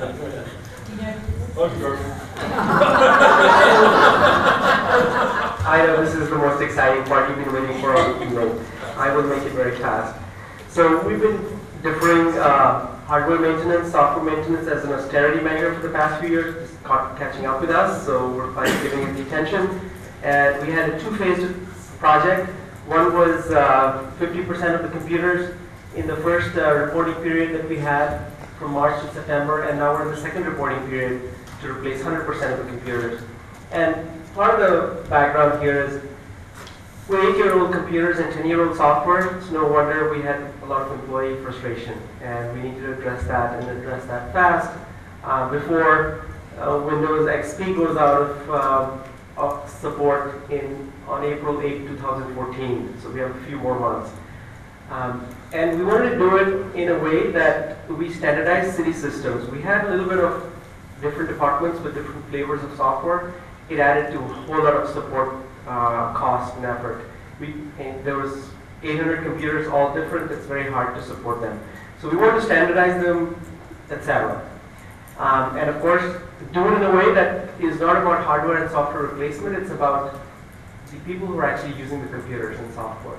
So a lot of emphasis on training, a lot of emphasis on getting them to use the tools, and approach this as more than a hardware-software replacement, but as like Amir just said, a transformative project where we were empowering the end users with the right tools to do their jobs rather than just throw software and hardware at them.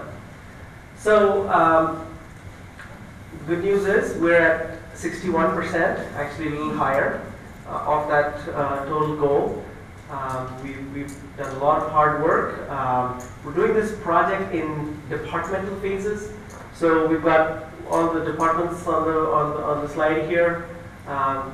So far, the users have been very happy with it. We've broken a few things, most recently in the police department. I know Mike's appreciative of that.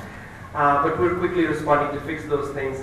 And it's a lot of function of, we don't know what's in those computers, so when we discover it at the last minute, we're doing our best to fix it. The part of the project that we also took a great deal of effort was we actually branded a project called See Simply. And we wanted it to be more than just a new PC. So it's about connecting, collaborating, and creating simply. And it's an entire campaign to make it softer on the users to deal with the change management. So we're replacing computers, giving training, showing them how to improve their productivity. And once we replace these computers, which we're on track for, we have the funding, thank you, for the rest of the computers. The second phase after this entire project is replacing the telephone system for the city. So at that point, the lines get blurred between computer and phone, etc. So we're on track. So that's it, and thank you. Wonderful. Great progress. Any questions? Great job. I will say he is a delight to work with. He really loves his job. He does an incredible job for us, and he's taken on a huge problem, but we're really making progress. So I would really like to commend him for his effort. So when do we get to eliminate all the paper?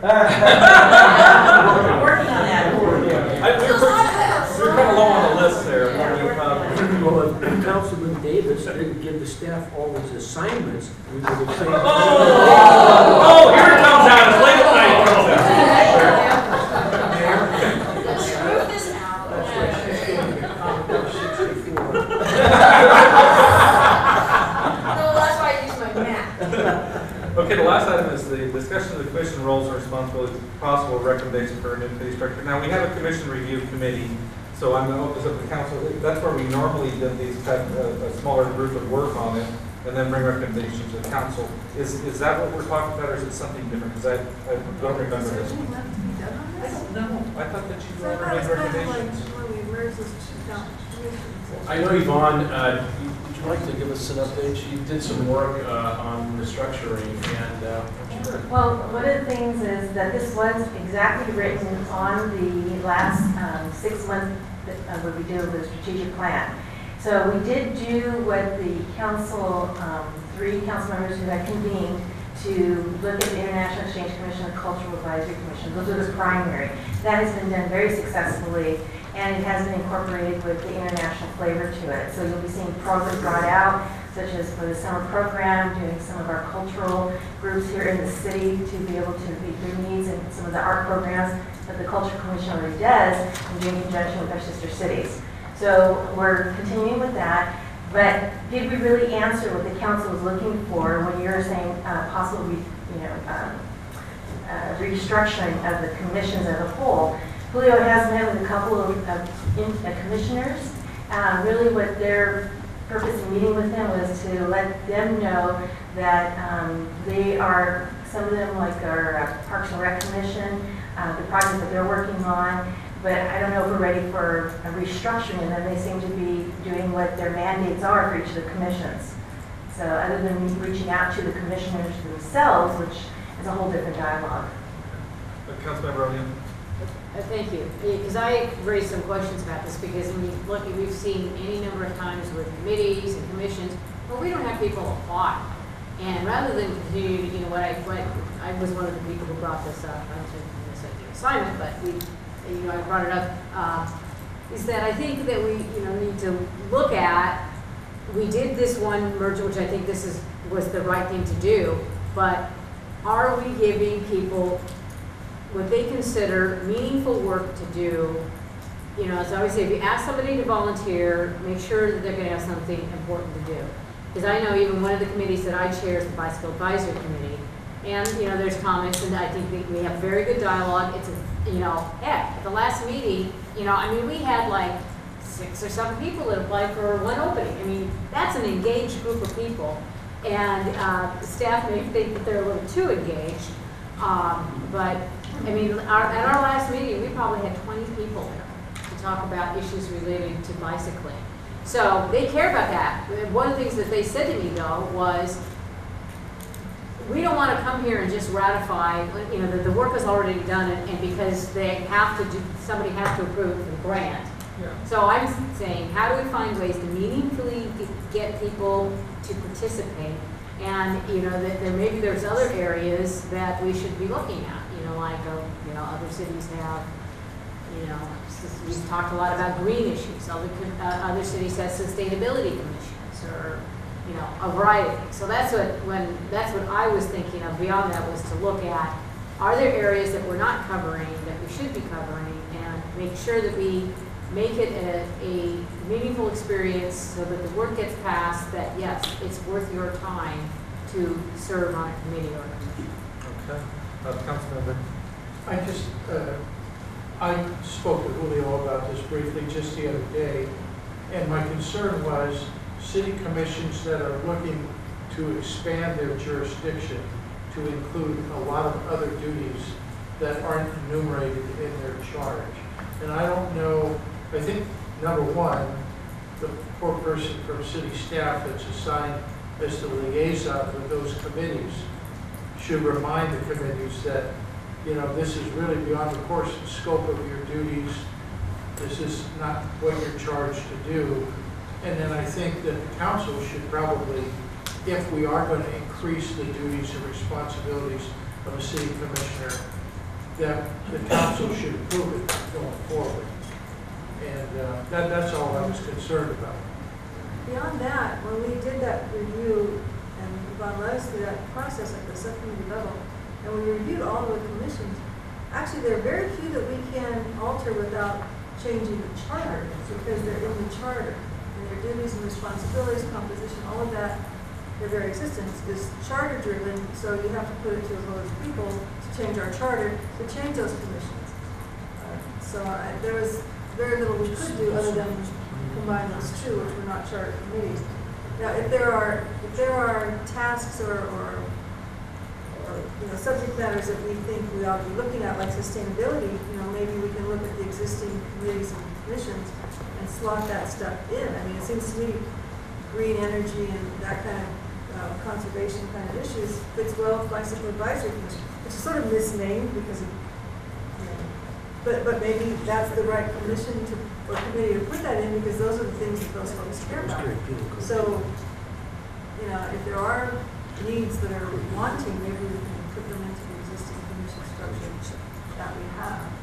So then do we keep the ad hoc committee that we had to continue this process? Well, Teresa? Well, we have it's a standing committee. It's been a standing committee for a number of years, the Commission Review Committee, and part of its duties was to look at. So this could be a task that we could delegate to them to look at, and that would be, I think, the appropriate thing. Also, this is about the time of year that I'll be sending out a memo to all of you to say, here's our list of commissions that are open. Which ones do you want off of? Which ones are you really interested in being on? That's our normal thing that we start doing this time of year. So I think there's a number of opportunities for people to move around and look at that. And the Commission Review Committee, I'm not really sure who's on it right now, to be honest with you. I know Patty, were you on? I don't remember. It hasn't met for a while, but that's the place that we delegated, because these issues do come up, have come up over the years, and it's a good place. It's a council committee, and it's closer to policy setting. So I recommend that we refer this to that committee as soon as we find out who the heck they are. Does that sound fair? All right. Are there any other issues from staff? No, sir. If not, we're adjourned. Thank you. Thank you, staff.